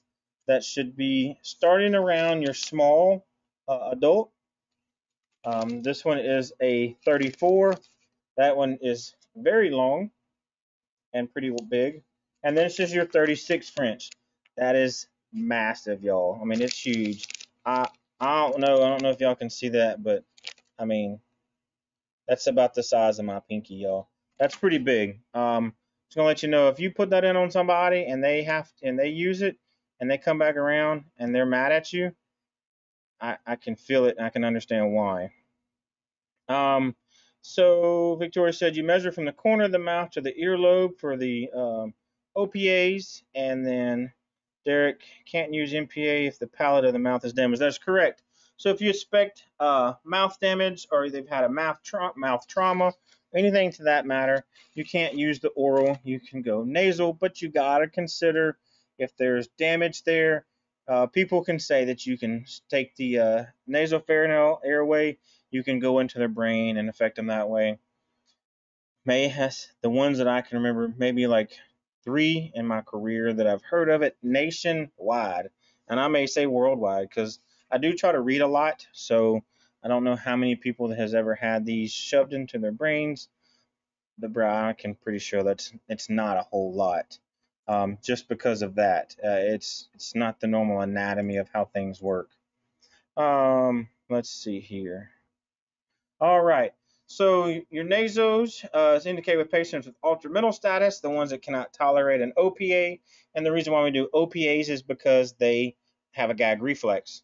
So here you go, like we talked about. So contraindications, you have severe head injury with blood drainage from the nose. You don't want to use an NPA. Potential for a basilar skull fracture. Potentially, again, I have to give you an idea that you may not want to use it, but you still need to secure an airway. You have to consider that and justify your reasons. And so if they've ever had broken noses, that may be a problem that you may not be able to use it at all.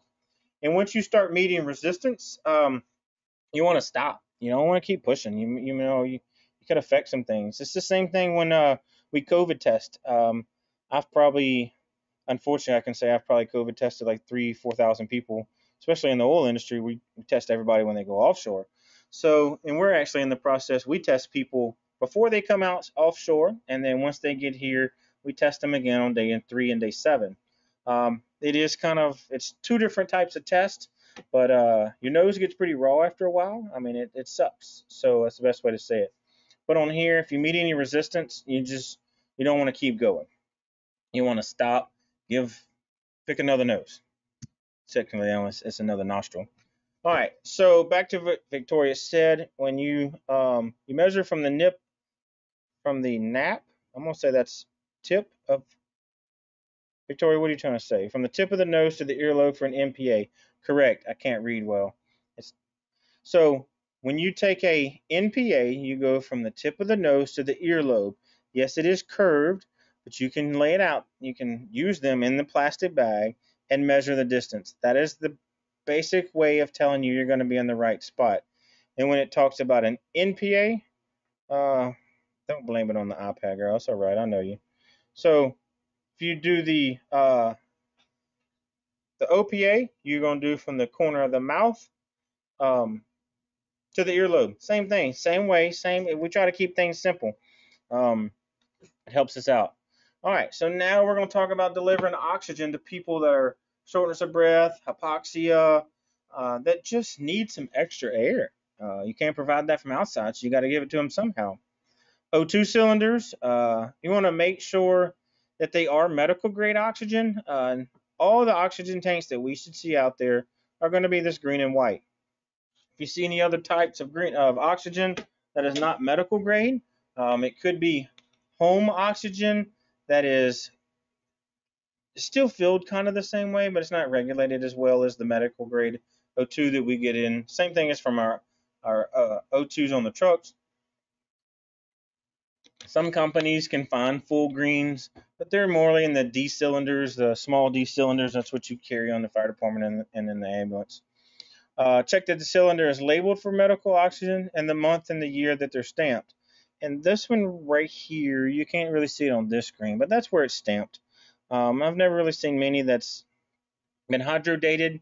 They have to be hydrodated. It's every 10 years, and after 10 years, they if they can't be hydrodated again, they destroy the bottle and you pay for new ones. It's kind of a part built into your contract with your companies. All right, so liquid oxygen, we're not really gonna mess with that. Oxygen that is cooled to uh, everybody knows what liquid oxygen. You can always hear those horror stories. Oh, it's gonna freeze you. Uh, So that's you have store large volumes of the oxygen. Containers do not need to be filled as often. Safety concerns ensure correct pressure regulator is firmly attached to the transport. Because if you're transporting these O2 bottles and the O2 tank's not on, the regulator's not on, you go to turn it on, you can have a big leak. You can actually, if there's some debris in there, it can blow in your eyes, or it creates this god awful noise. Puncture a hole in the tank can cause the cylinder to become a deadly missile. That's correct. You always want to secure the tanks when transport. It's a national safety standard act that requires them to be secured, and either like the O2 bags or the cylinders themselves have to be strapped in. So most of your ambulances, you'll see them in the little holders, and they're strapped in. Right, Victoria, you don't want to drop them. They could go. It's not common that they go boom. A lot of the times, if you knock the tip of the cylinder off, that they will shoot or they will scoot across the ground. So you have to take those in consideration. I've seen it happen twice in my career. It scares you to death more than anything else. So the pin indexing system, so your regulators fit into these pins. Somehow, whatever the company that you use, you got to find that out, because there's certain 99% of the time they always fit. I want to say it's 3 and 5 because it has 2 tips on there, and then for the seal and the everything to fit tight, and then you have the top clamp. They all fit in there the same way. I've never seen ones that have like the 1 through 6 pattern on there. They mainly just the 3 and 5. Could be, my numbers could be off. So it says again, each cylinder has a specific pattern. The ones at the big large cylinders that are in the ambulances and also in the hospital, they have the screws at the top. They don't really take a regulator like normal O2 bottles that we normally see. And there you go. It's the American Standard System for the large cylinders. So what we want to do is we want to reduce the pressure because all of our tanks are filled up about, I think that's 1500 psi. So right there it says a 2-stage regulator reduce pressure first to 700 psi and then down to 40 to 70. Final attachments for the delivery gas, you have your quick connect female fitting, then a flow meter. Here, look, that's what they are right there. So you have, this is your flow meter right here that's in a hospital, that's a quick connect, and this is the one that all of us are used to seeing. If you've been in EMS before, fire service before, you've seen all these. You know how to change them out. You know how to put them on. Here's your PSI per bottle. It tells you right there in a 2 gauge system. And then this one right here is the O2 that you're delivering. Most of the time, all of them will go up to 25 psi. I've never used that high. I've always used 15 as the max. Here's that's just your 2 different types. Your walls that you normally see. Sometimes these are mounted in your ambulances, and these are also the ones that can go in the hospitals. So right here it says you want to open the flow meter to the desired rate. Guys, we know how to do that. We know how to put people on oxygen. We've seen it. We've done it. All well else fails. Chicago Fire does it. If they do it the right way, it must be done because it's on TV. It's done right then. The biggest part that you can see right there, disconnect the tubing from the flow meter and turn off the cylinder valve when the therapy is complete. Because I'm going to tell you, if y'all have never done it or seen it done, when you move grandma from the ambulance to go into the hospital, somebody has forgot to unplug the nasal cannula. And it's going to look like somebody's trying to pull her mask off. So it's happened to everybody. If you haven't done it, just count. It's going to happen to you. Oxygen supports combustion because that's part of the fire tetrahedron. Y'all don't know that. Fuel, heat, and oxygen, you've got to have those things to create fire. So careful for that. Oxygen toxicity. Yes, there is oxygen toxicity. We're probably 99.9% of the time will not see that out in the field. We're going to have that gone way before we see them, and we're not going to cause that. Guys, I see it's 8 o'clock. I'll stop right there. We'll take a quick break, and see you in 10 minutes. Y'all have a quick questions or anything we want to hit before we get out of here for 10 minutes?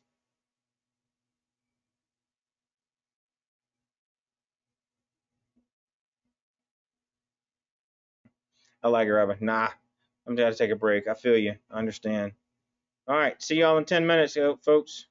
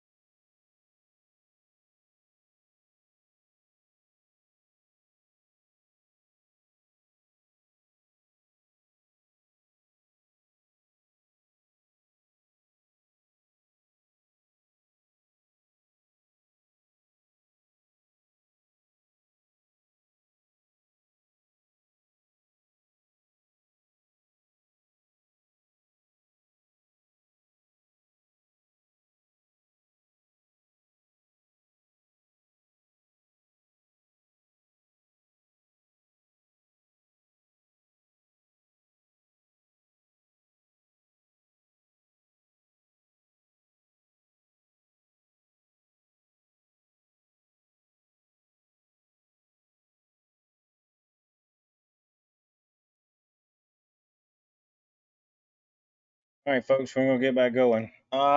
Roughly 50 or so more to go, and maybe another 45 minutes to an hour.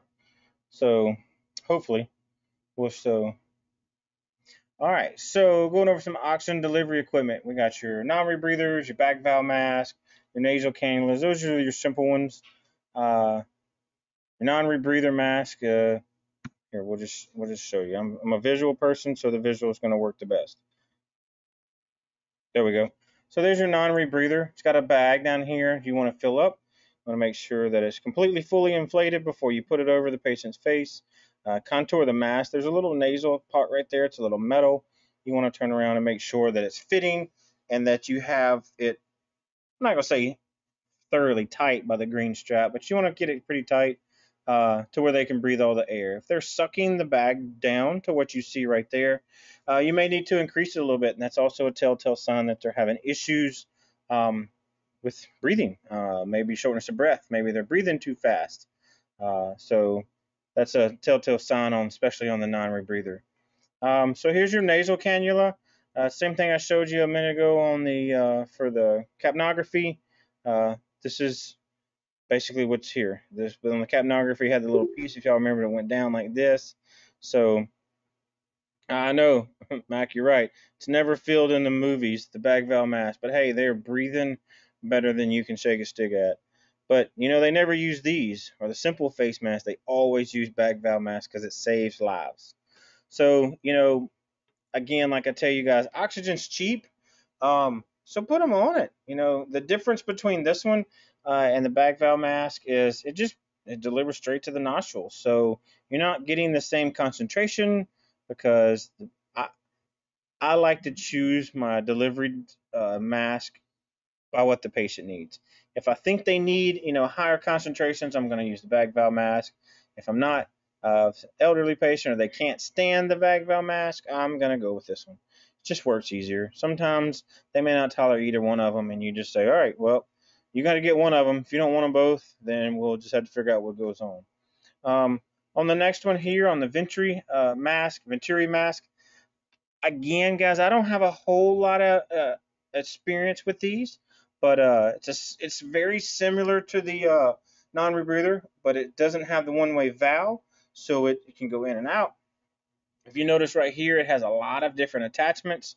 Whoops, there it is, right in there. So that depends on your oxygen delivery. So it's kind of like this is what sets your flow rate down here by the color. A lot of services don't use these because they are expensive, and we as EMS providers tend to lose these. And that's basically how your whole device, your delivery system works. Delivers 24 to 40% oxygen. Air is drawn into the flow of the oxygen and passes through a hole in the line. If you'll notice, I don't know if you can tell on here, but the holes are smaller. Big hole, big oxygen, little hole, little oxygen. That's the way I kind of put it. So that's the part there. So tracheostomy mask. So it's basically a mask that just covers the trach. You may have a device like this that holds it in place. Some people don't. They have a smaller one, so it's not as obvious. This one right here seems to be fresh because it's still got the 4x4s on there, or they made her up look like she's in the movies, right, Mac? So if you can see, it looks like a simple face mask here. I mean, a back valve mask, and this one might be because it's not a. They actually have a contraption that actually straps around and fixes that. That looks like a back valve mask to me in this one, but you just got to deliver straight to the trach. Victoria, you can use a PED mask. That's correct. You can use that one, but they do have these new contraptions out. They are trach mask. They deliver there. So oxygen humidifiers. I've never used one in the truck. I've picked people up from the hospital and they're like, oh, they're required to be on purified oxygen. Huh, okay. I don't know where you want me to put that, but it ain't go on my O2 bottle. So that's going to be like your long-term cares, your uh, rehab centers, stuff like that. Maybe have like your quadriplegics are going to have the humidifiers on there. All it is sterile water. That's really all it is. It humidifies the air when it's blown into the body. So that's the big difference.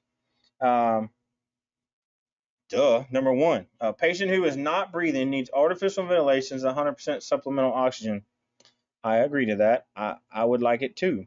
So think about that. An irregular breathing pattern will also require artificial ventilations. Now, if uh, they're having chain stokes like we showed earlier, we're gonna want to try to keep them on a high flow O2. Some of your treatment options look right there. You can have assisted ventilations. Talks about CPAP. That's a little bit higher than what we're going to go over, but a CPAP is not just necessarily what people sleep with at night, but we put them on in the trucks. I'm sure a lot of you guys are used to them. The only bad thing I'll tell you about CPAPs is they use a lot of oxygen.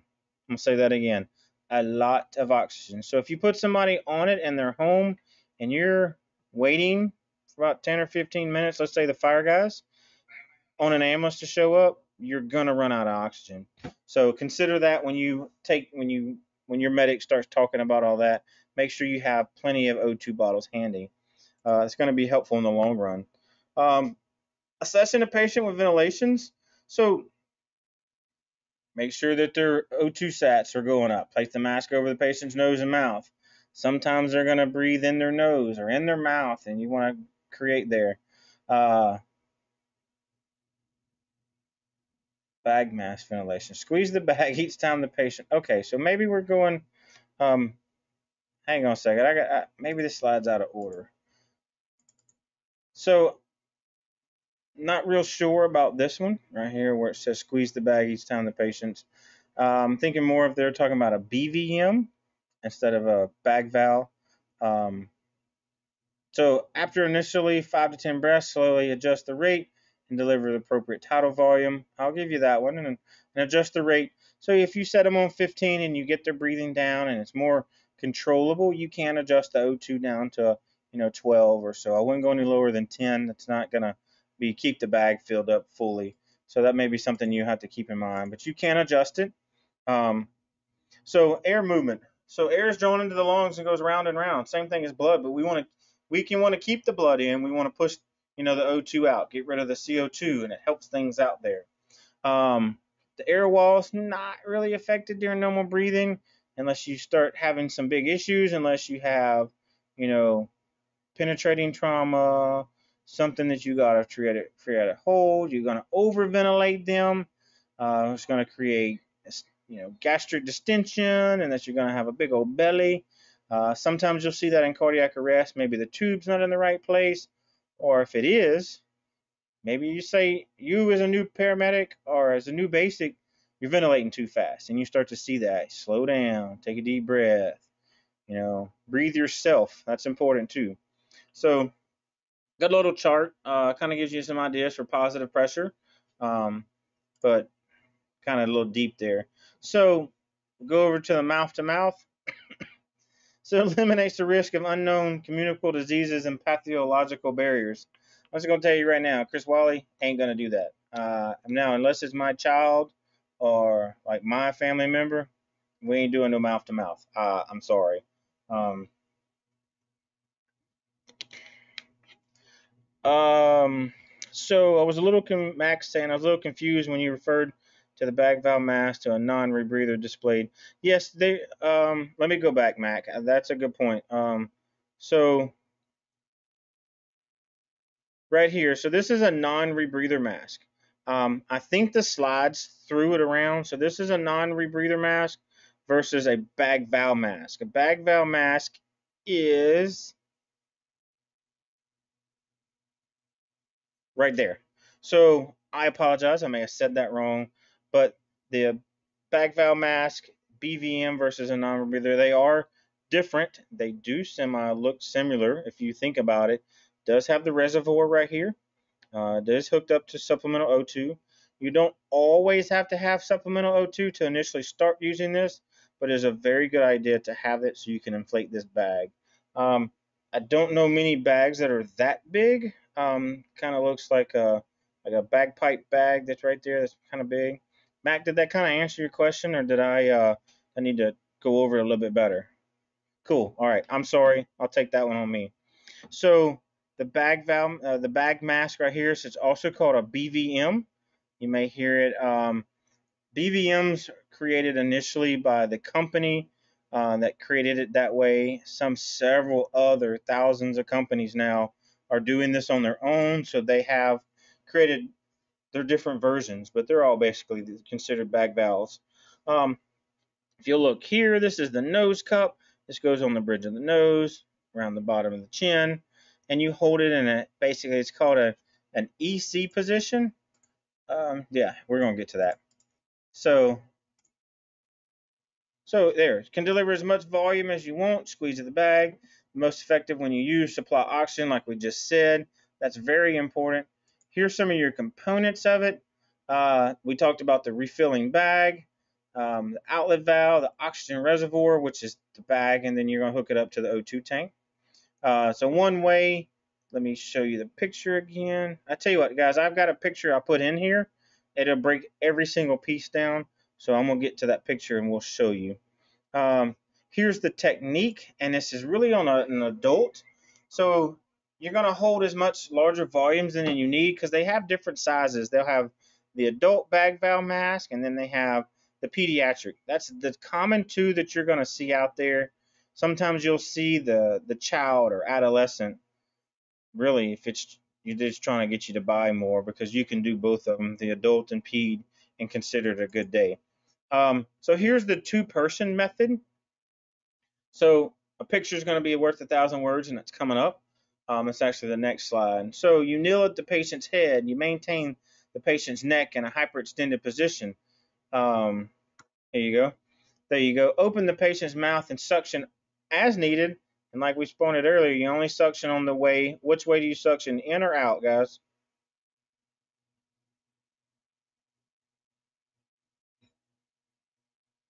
That's right, Mac. We're going to suction on the way out. Perfect. So you're going to bring the lower jaw up to it. So if you notice right here, so the reason why we call this the EC method, see these fingers look like an E. It's making the E right here.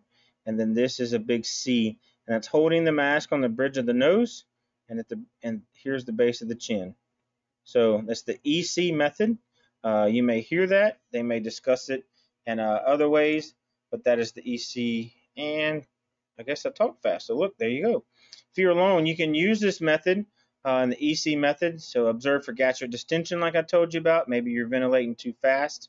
So you're not changing compliance of the bag. If the bag gets hard to bag them, maybe you're having some issues. You need to reposition the head.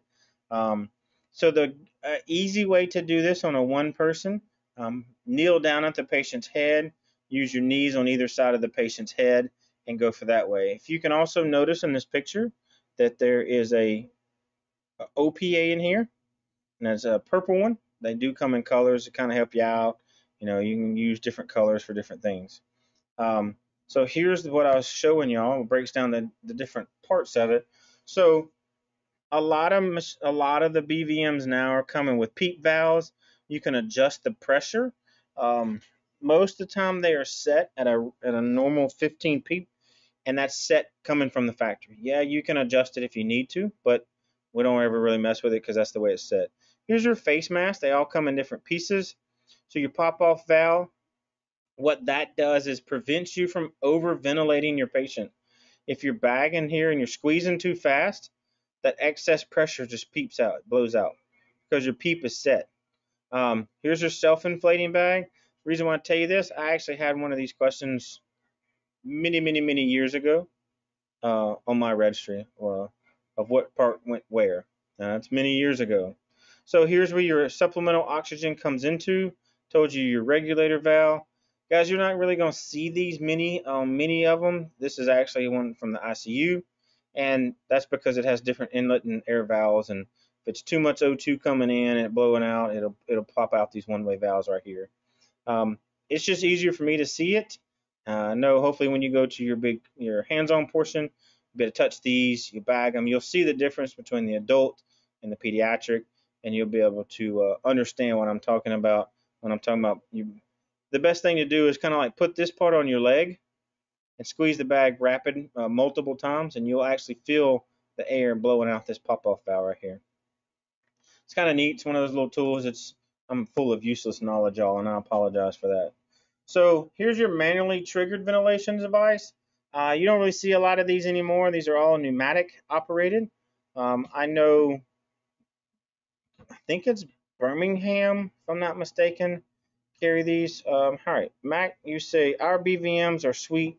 They have a light that flashes the rate. Man, bruh, where you work, Mac? That is awesome. Uh, was it battery powered or is it light powered? You gotta give me some more information about that.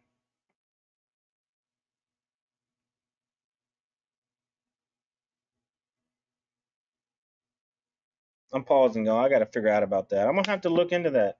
Yeah, if you can, maybe post that in the Facebook group. That'll kind of help some folks out. So that's pretty neat. I'm sure it's not that cheap either, but it's very easy to help a member out. So looking at this one, the triggered ventilation. I don't think it shows you a picture of here, but what this does, it fits around the bridge of the nose, just like the BVM cup. So you can see it's hooked into your main O2 cylinder. It's got this contraption and this metal device. And there's a trigger. It looks like the big red button that you make the easy button. So you would push it on inhalations. And it gives them like this bump of high pressured air. It's still a regular flow of O2 that comes through here, but you would only pump this, push I call it the easy button so we'll all understand.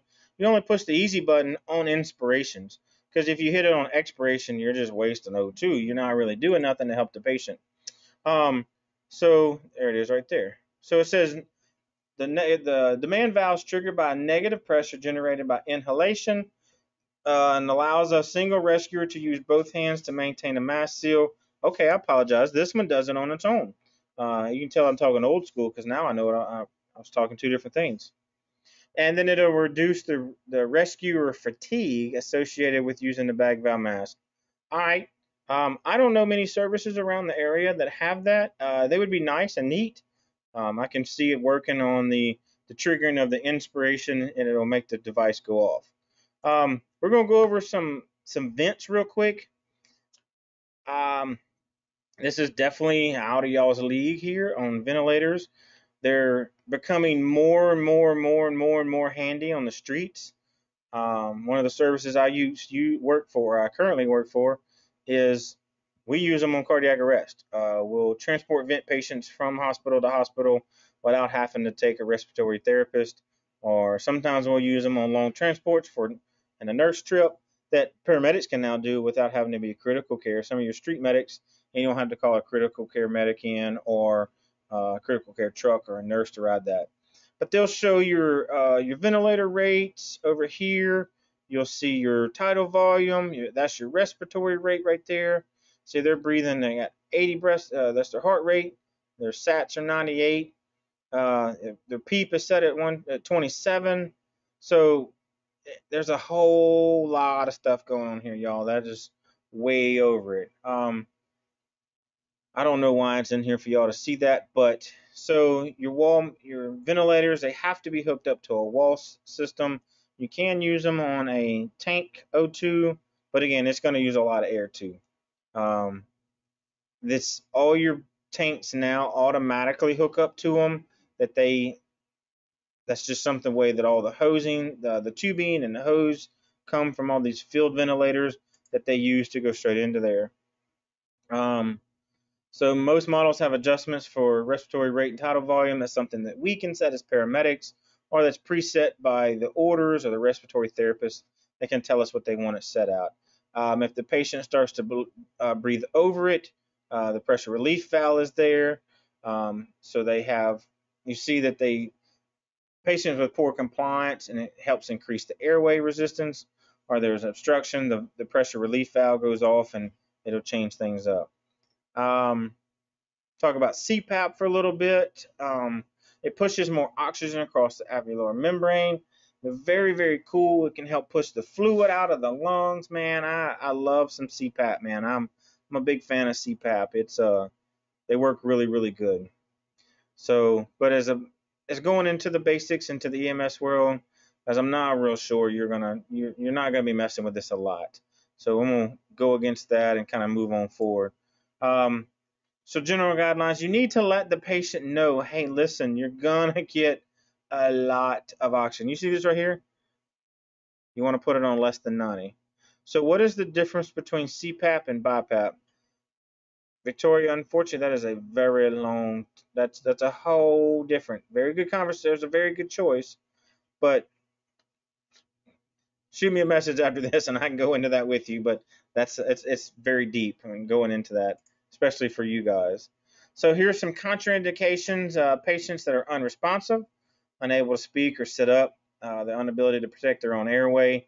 So you need to put CPAPs on some conscious patients if they're hypoventilation or hypotensive. So you want to make sure you don't use these on anything. If there's a pneumothorax, you definitely don't want to do that because we're just pushing air in and out of it. Chest trauma, we know we can automatically assume why we don't want to do that. And then if you have a closed head injury, worst case scenario, you can be blowing oxygen. Mac, I appreciate you posting that. Is that for the bag valve mask that you're talking about? That link to? If anybody else wants to look at it, that you're going to be on the recording later on, it is otwo.com/ventilation timing lights. So that's what Mac was saying, that their bag valve mask actually has a light. Mac says timing lights that can go on any BVM. Oh, okay. All right, cool, Mac. I'm going to have to look into that. Appreciate you posting that. So there's contraindications, guys, of using CPAPs. Obviously, you can't use one if they have a trach, so that's against there. Active gastro-bleeding, nausea, or vomiting, because you're blowing oxygen into them, and it's a high force of O2 blowing in there. So if they're vomiting, that's a mistake. That's gonna have some force to it there, guys. It's gonna tell you that's rough. The interoperability to fit a CPAP, if you can't get a good seal on there, it's just not gonna work. If they're heavy facial hair, not like me, I actually have used one of myself. It's just so I would understand. If they have some facial features that are just not going to create a seal, that's going to be a contraindication to be able to use that too. Here's the application of it. They are powered by O2. I don't know anything else that has a pump that creates O2 in there. Most of them have. They breathe out. They work off of outside air or forced air from the unit. Let's see here. Possible to cause pneumothorax as a result of bariatrial trauma. That we won't see that in the field. Increased pressure in the chest cavity. So it can do that. So because it's got so much pressure building up in the chest that's blowing in the O2, that you may start having gastro-distension too. And as you can see, it's going to create the pressure in the chest cavity. The gastro-distension, you'll see that signs of gastro-distension. And this is something you also need to know when you're talking about bagging somebody. If you're rapidly bagging a patient, you'll see the diameter of the stomach's getting bigger, and you'll be like, bruh, what's going on? You'll notice it. I promise you, you're gonna see it. Distended abdomen, it'll be a little bit more rigid. It'll be firm. It's like pushing down on your countertop versus pushing on your leg. You'll notice the big difference change. And then when you go to just bag them, you're gonna meet resistance. It's not an easy bag. It's not something that you're gonna push. You're gonna be like, wow, I'm getting some pushback basically. Yeah, Mac, it's not good. So you can't use them for any of these either. If you've never messed with a stoma or tracheostomy, or man, they just be glad at this point in time. If you got a patient like that, be like, I'm gonna drive, because it gets a little bit deeper into there, especially when you start suctioning on a stoma. Ooh, I can't even. That's on a stoma. You're gonna limit to 10 seconds no matter what. If I'm not mistaken, in your books, mine says chapter 11-9 on your skill drill, but I think yours may be 10-9 if y'all want to kind of look at the different steps and all that.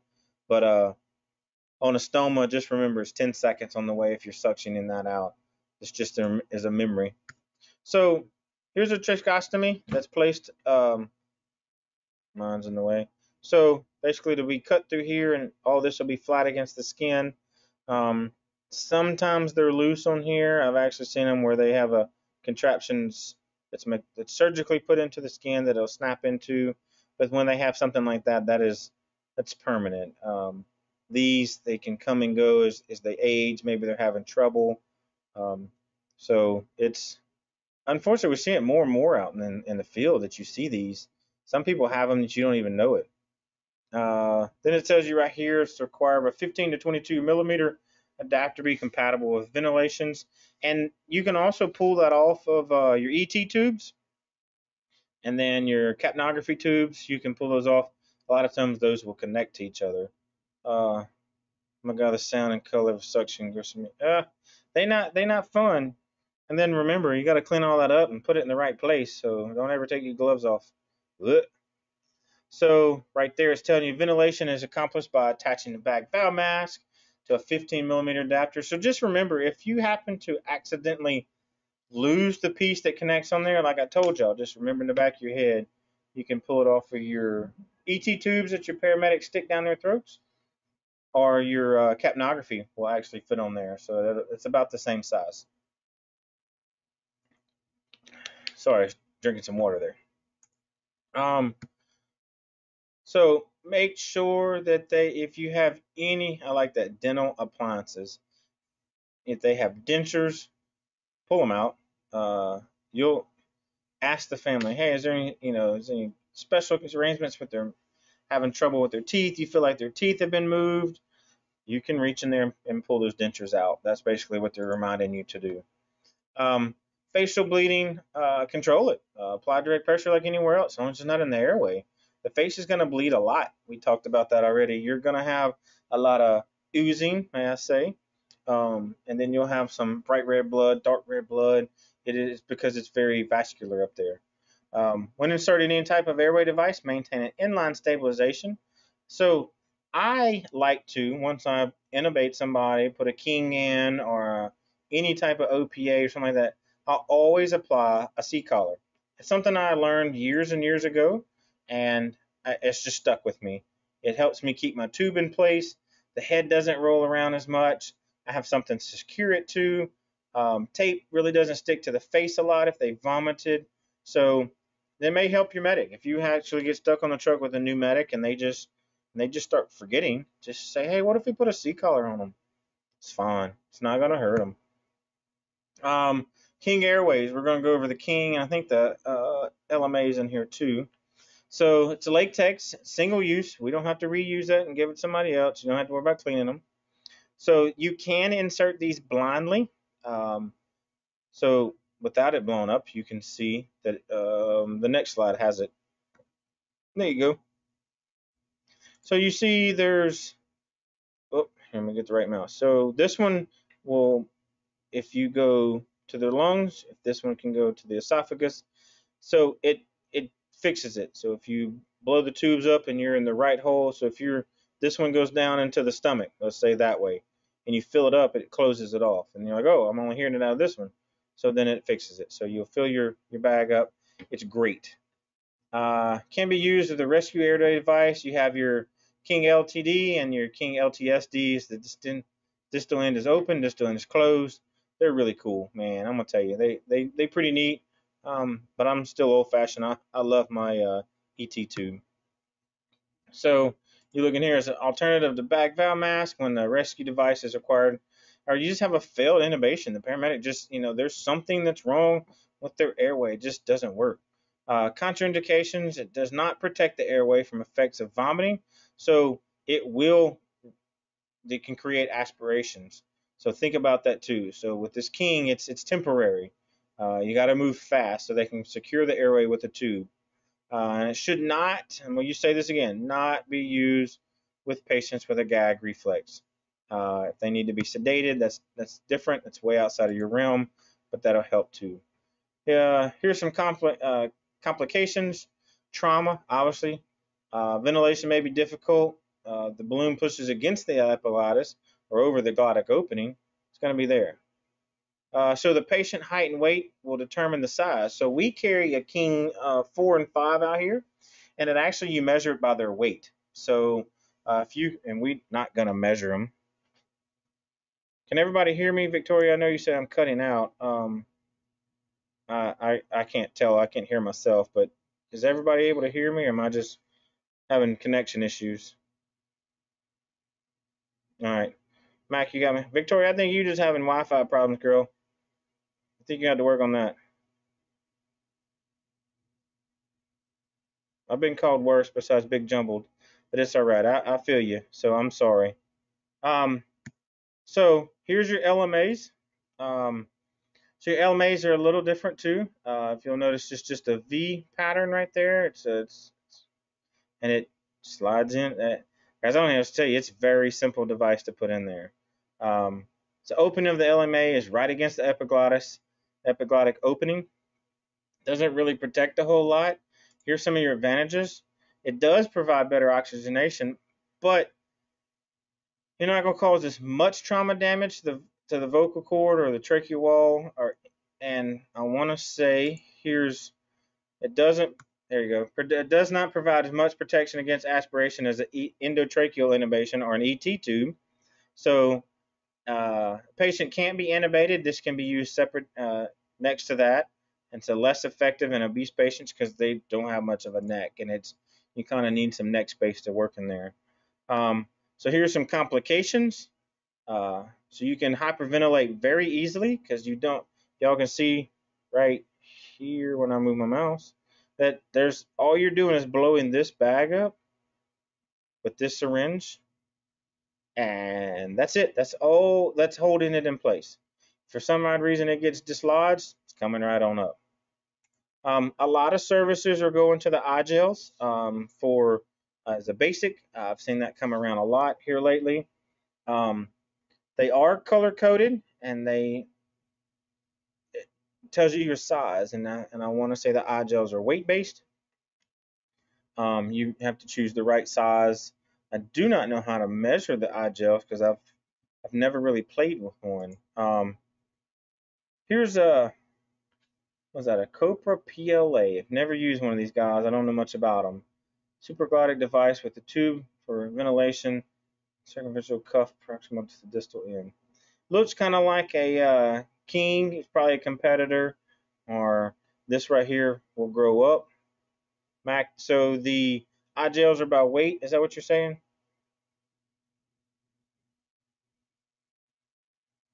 Cool. All right. Thank you, Mac. I appreciate you putting that out there. Um, this is probably in a competitor to an ET tube at a basic level. It's still got the ability here, if you'll notice, the ends are here to help keep it from getting blocked if there's some debris in the airway or there's some vomits or anything like that, has helped block it out. So recommend use for patients who are not at risk of vomiting. See, there we go. We found out what that was for. Contraindications are risk of aspiration or massive trauma to the oral cavity.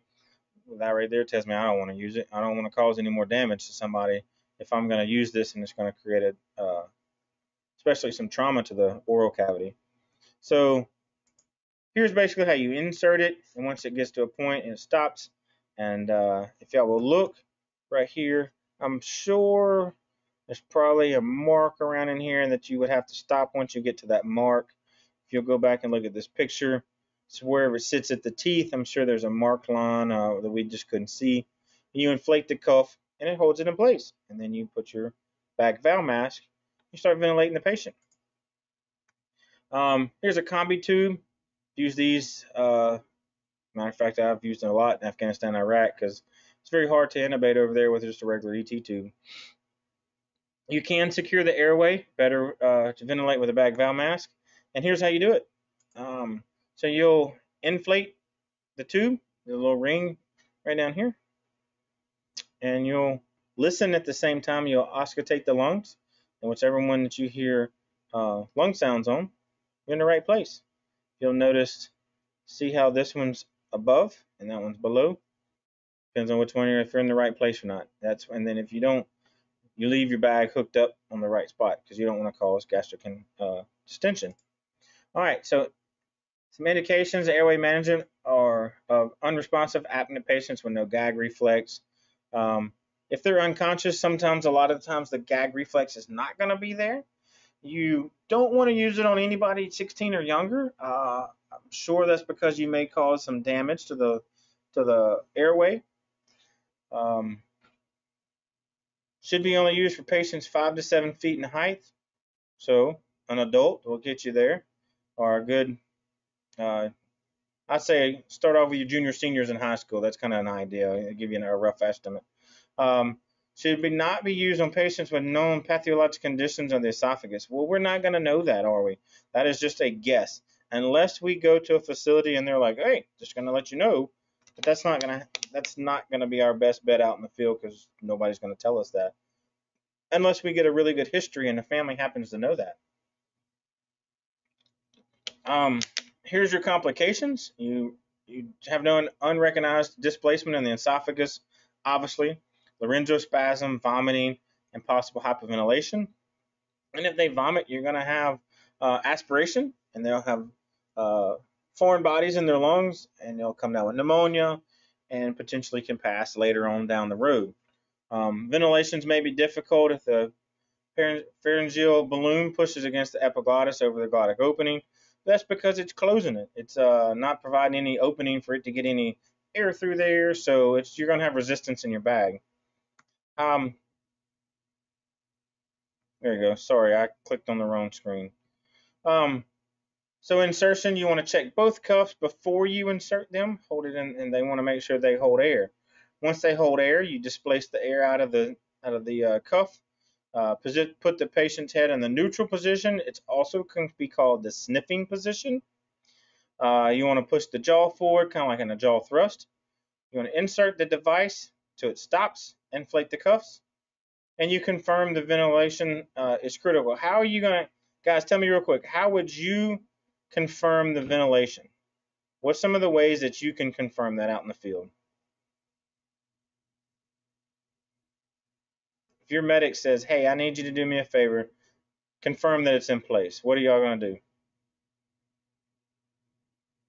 do? Mac, you can look at chest rise and fall. That's correct. But what happens if you see the stomach rise and fall, Mac? What you going to do there?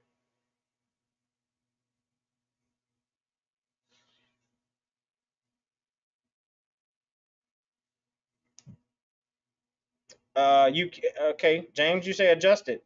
When you say adjust it, do you mean push it in further, pull it out? Uh, Mac, not necessarily remove it. So let's look here. I'll go back. See how there's two different tubes? So you may be on the wrong one. So now saying pull it out some. So that's some good answers. Again, we're talking about that on mainly if I want to pull a little bit. If I'm ET tubes, so think about that. Victoria, so listen to the lungs. If you hear lungs, you're in right. If you hear it in the stomach, have the medic change tubes. So look, like she was saying right here, Mac and James, y'all are talking. Y'all are in the right area, but think about changing, especially on the combi tube. You want to just change tips because it's a combination of two tubes they've put together. One's probably going to go to the esophagus and one's going to go to the stomach. So there you go right there. So y'all are good places thinking about it there. You're on the right track. I do believe that. So you're following inflation of the balloons begin to ventilate the patient, and you confirm chest rise and presence of breath sounds. So there you go. Like she said, confirm the breath sounds. I think you guys are on the right spot.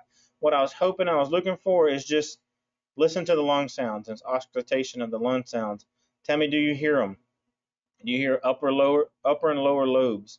It's going to tell you a lot of information. So, foreign body that completely blocks the airway. You want to recognize it. What's going on? Why are we not able to pull air in or out? There's like they're having trouble. So it says right here, attempts to remove the object manually could force the object further into the airway. Correct. Well, we don't want to stick our fingers in there, so we're going to use like our McGill forceps, something into that matter that we can only if we can see it. If we can't see it, we're not going to blindly put our forceps down there and try to do it. If we can't get it, what's another thing that we can do in the field if the patient is conscious, sorry, and able to stand? What can we do?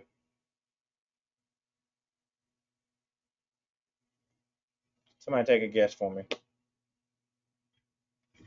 Correct. I was actually, you spelled that very correct. I was waiting for somebody to put it in there as a Heimlich, but that is the Heimlich maneuver. So hoping we can displace it by the Heimlich maneuver. So if we can do that, that would be the best thing we can do. And then now, best bets are all there is that the patient starts breathing and they start doing these cool things, and you're like, whoo, didn't have to do anything else. So if only if they're able, if they're conscious, you can do the Heimlich maneuver. So severe signs of severe obstruction is suddenly inability to speak or cough immediately after eating. It's the same thing you just said. Use the Heimlich maneuver. That's the reason why we want to try to teach CPR to your lay people.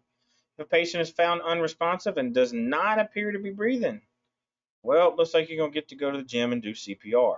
You want to do high quality CPR for 2 minutes, get your chest impressions going. So, listen, I know all of y'all are excited, but look at there. That is the end of the slideshow. I want to turn my camera on for just a second. Listen, guys, I know that's a lot, and I know there's a lot into it. The Airway to me is really cool. It there's so much there that you can ET tubes, you can just learn all these different little tricks about it. But what I want to know is, I can go back to your things, is that what questions do you guys have? I'm hoping later down the road that I can start to a little bit learn the program that I'm using here. That in the slideshows, I'll add some YouTube videos and to make it more interactive. I'm trying. Hopefully, I'll go home and get a shave and look a little bit cleaner. And eventually, we can pick a random day, maybe on a Thursday night of February, we'll all do a video conference. We'll all join in here my video and we'll pick each other's brains. I would like to hear some feedback from you guys and how to move forward into an assessment of the airway or a pediatric assessment. I would like to see more. I'm going to try to use some more visual things. I know that it's harder to learn just sitting there and looking at this and slides. I get that. So I hope with some of the tools that I had out here that was a little bit of ability to give you some ideas of what the tools look like. I know that when y'all go to your sessions and you'll be doing hands-on part, um, that you're going to see that. So does anybody have any questions before we hang up for the evening? I got your code over here on the side, but do y'all have any questions y'all want to discuss? Let's go over anything that you missed. Like Mac brought up a good point when we were going over it. I appreciate you doing that because I think somebody else may have had a confusion there that I said wrong. So if y'all don't have any questions or anything like that, guys, I'm going to let you go for the evening after I put your code in the chat, and then I'll say it out loud. You're gonna have to give me a little bit. I gotta get the code to Rob so he can put it in there to assess everything, so y'all have time to get credit for your class and all that. Um, if there's no questions, I'm gonna start typing the code in there, and I'll wait to see if there's any questions as I'm typing this in there.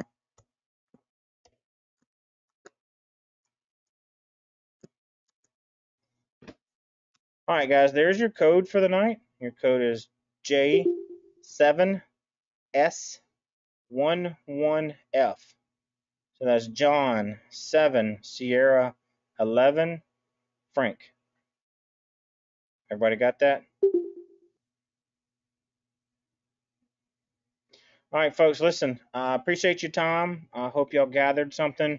Again, if y'all need anything, how important is capnography to an EMT basic? So, Mac, that's a good question. So, if you're on a basic truck and you have the ability to use capnography, it lets you know if your patient's ventilated very correctly. If your patient is getting enough oxygen, it gives you an idea how to help you treat you. It's a tool in your tool bag. So if you have the ability to use that, that's awesome. So now you can know, is the nasal cannula actually working for this little old lady because her O2 sats are up, or does she need higher oxygen? Now, if they're in the 90s and you want their oxygen to be the 98s, 99s, you may have to step that up. You may have to put them on a high flow O2 mask by a non-rebreather versus the nasal cannula. Did I answer? Did I give you a little bit of idea there, Mac?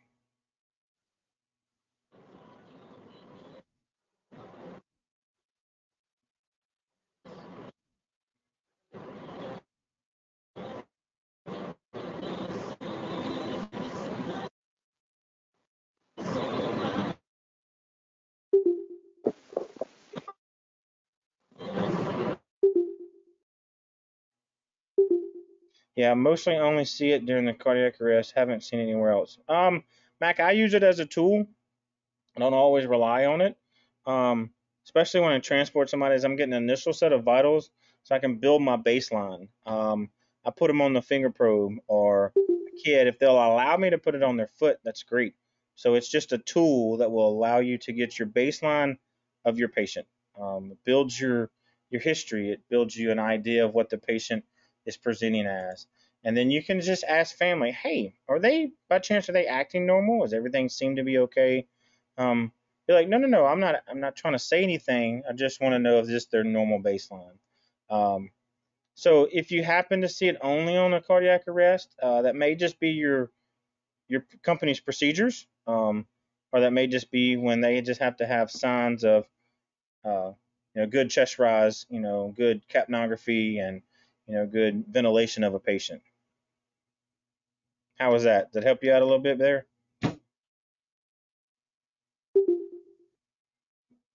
Cool. I'm just curious.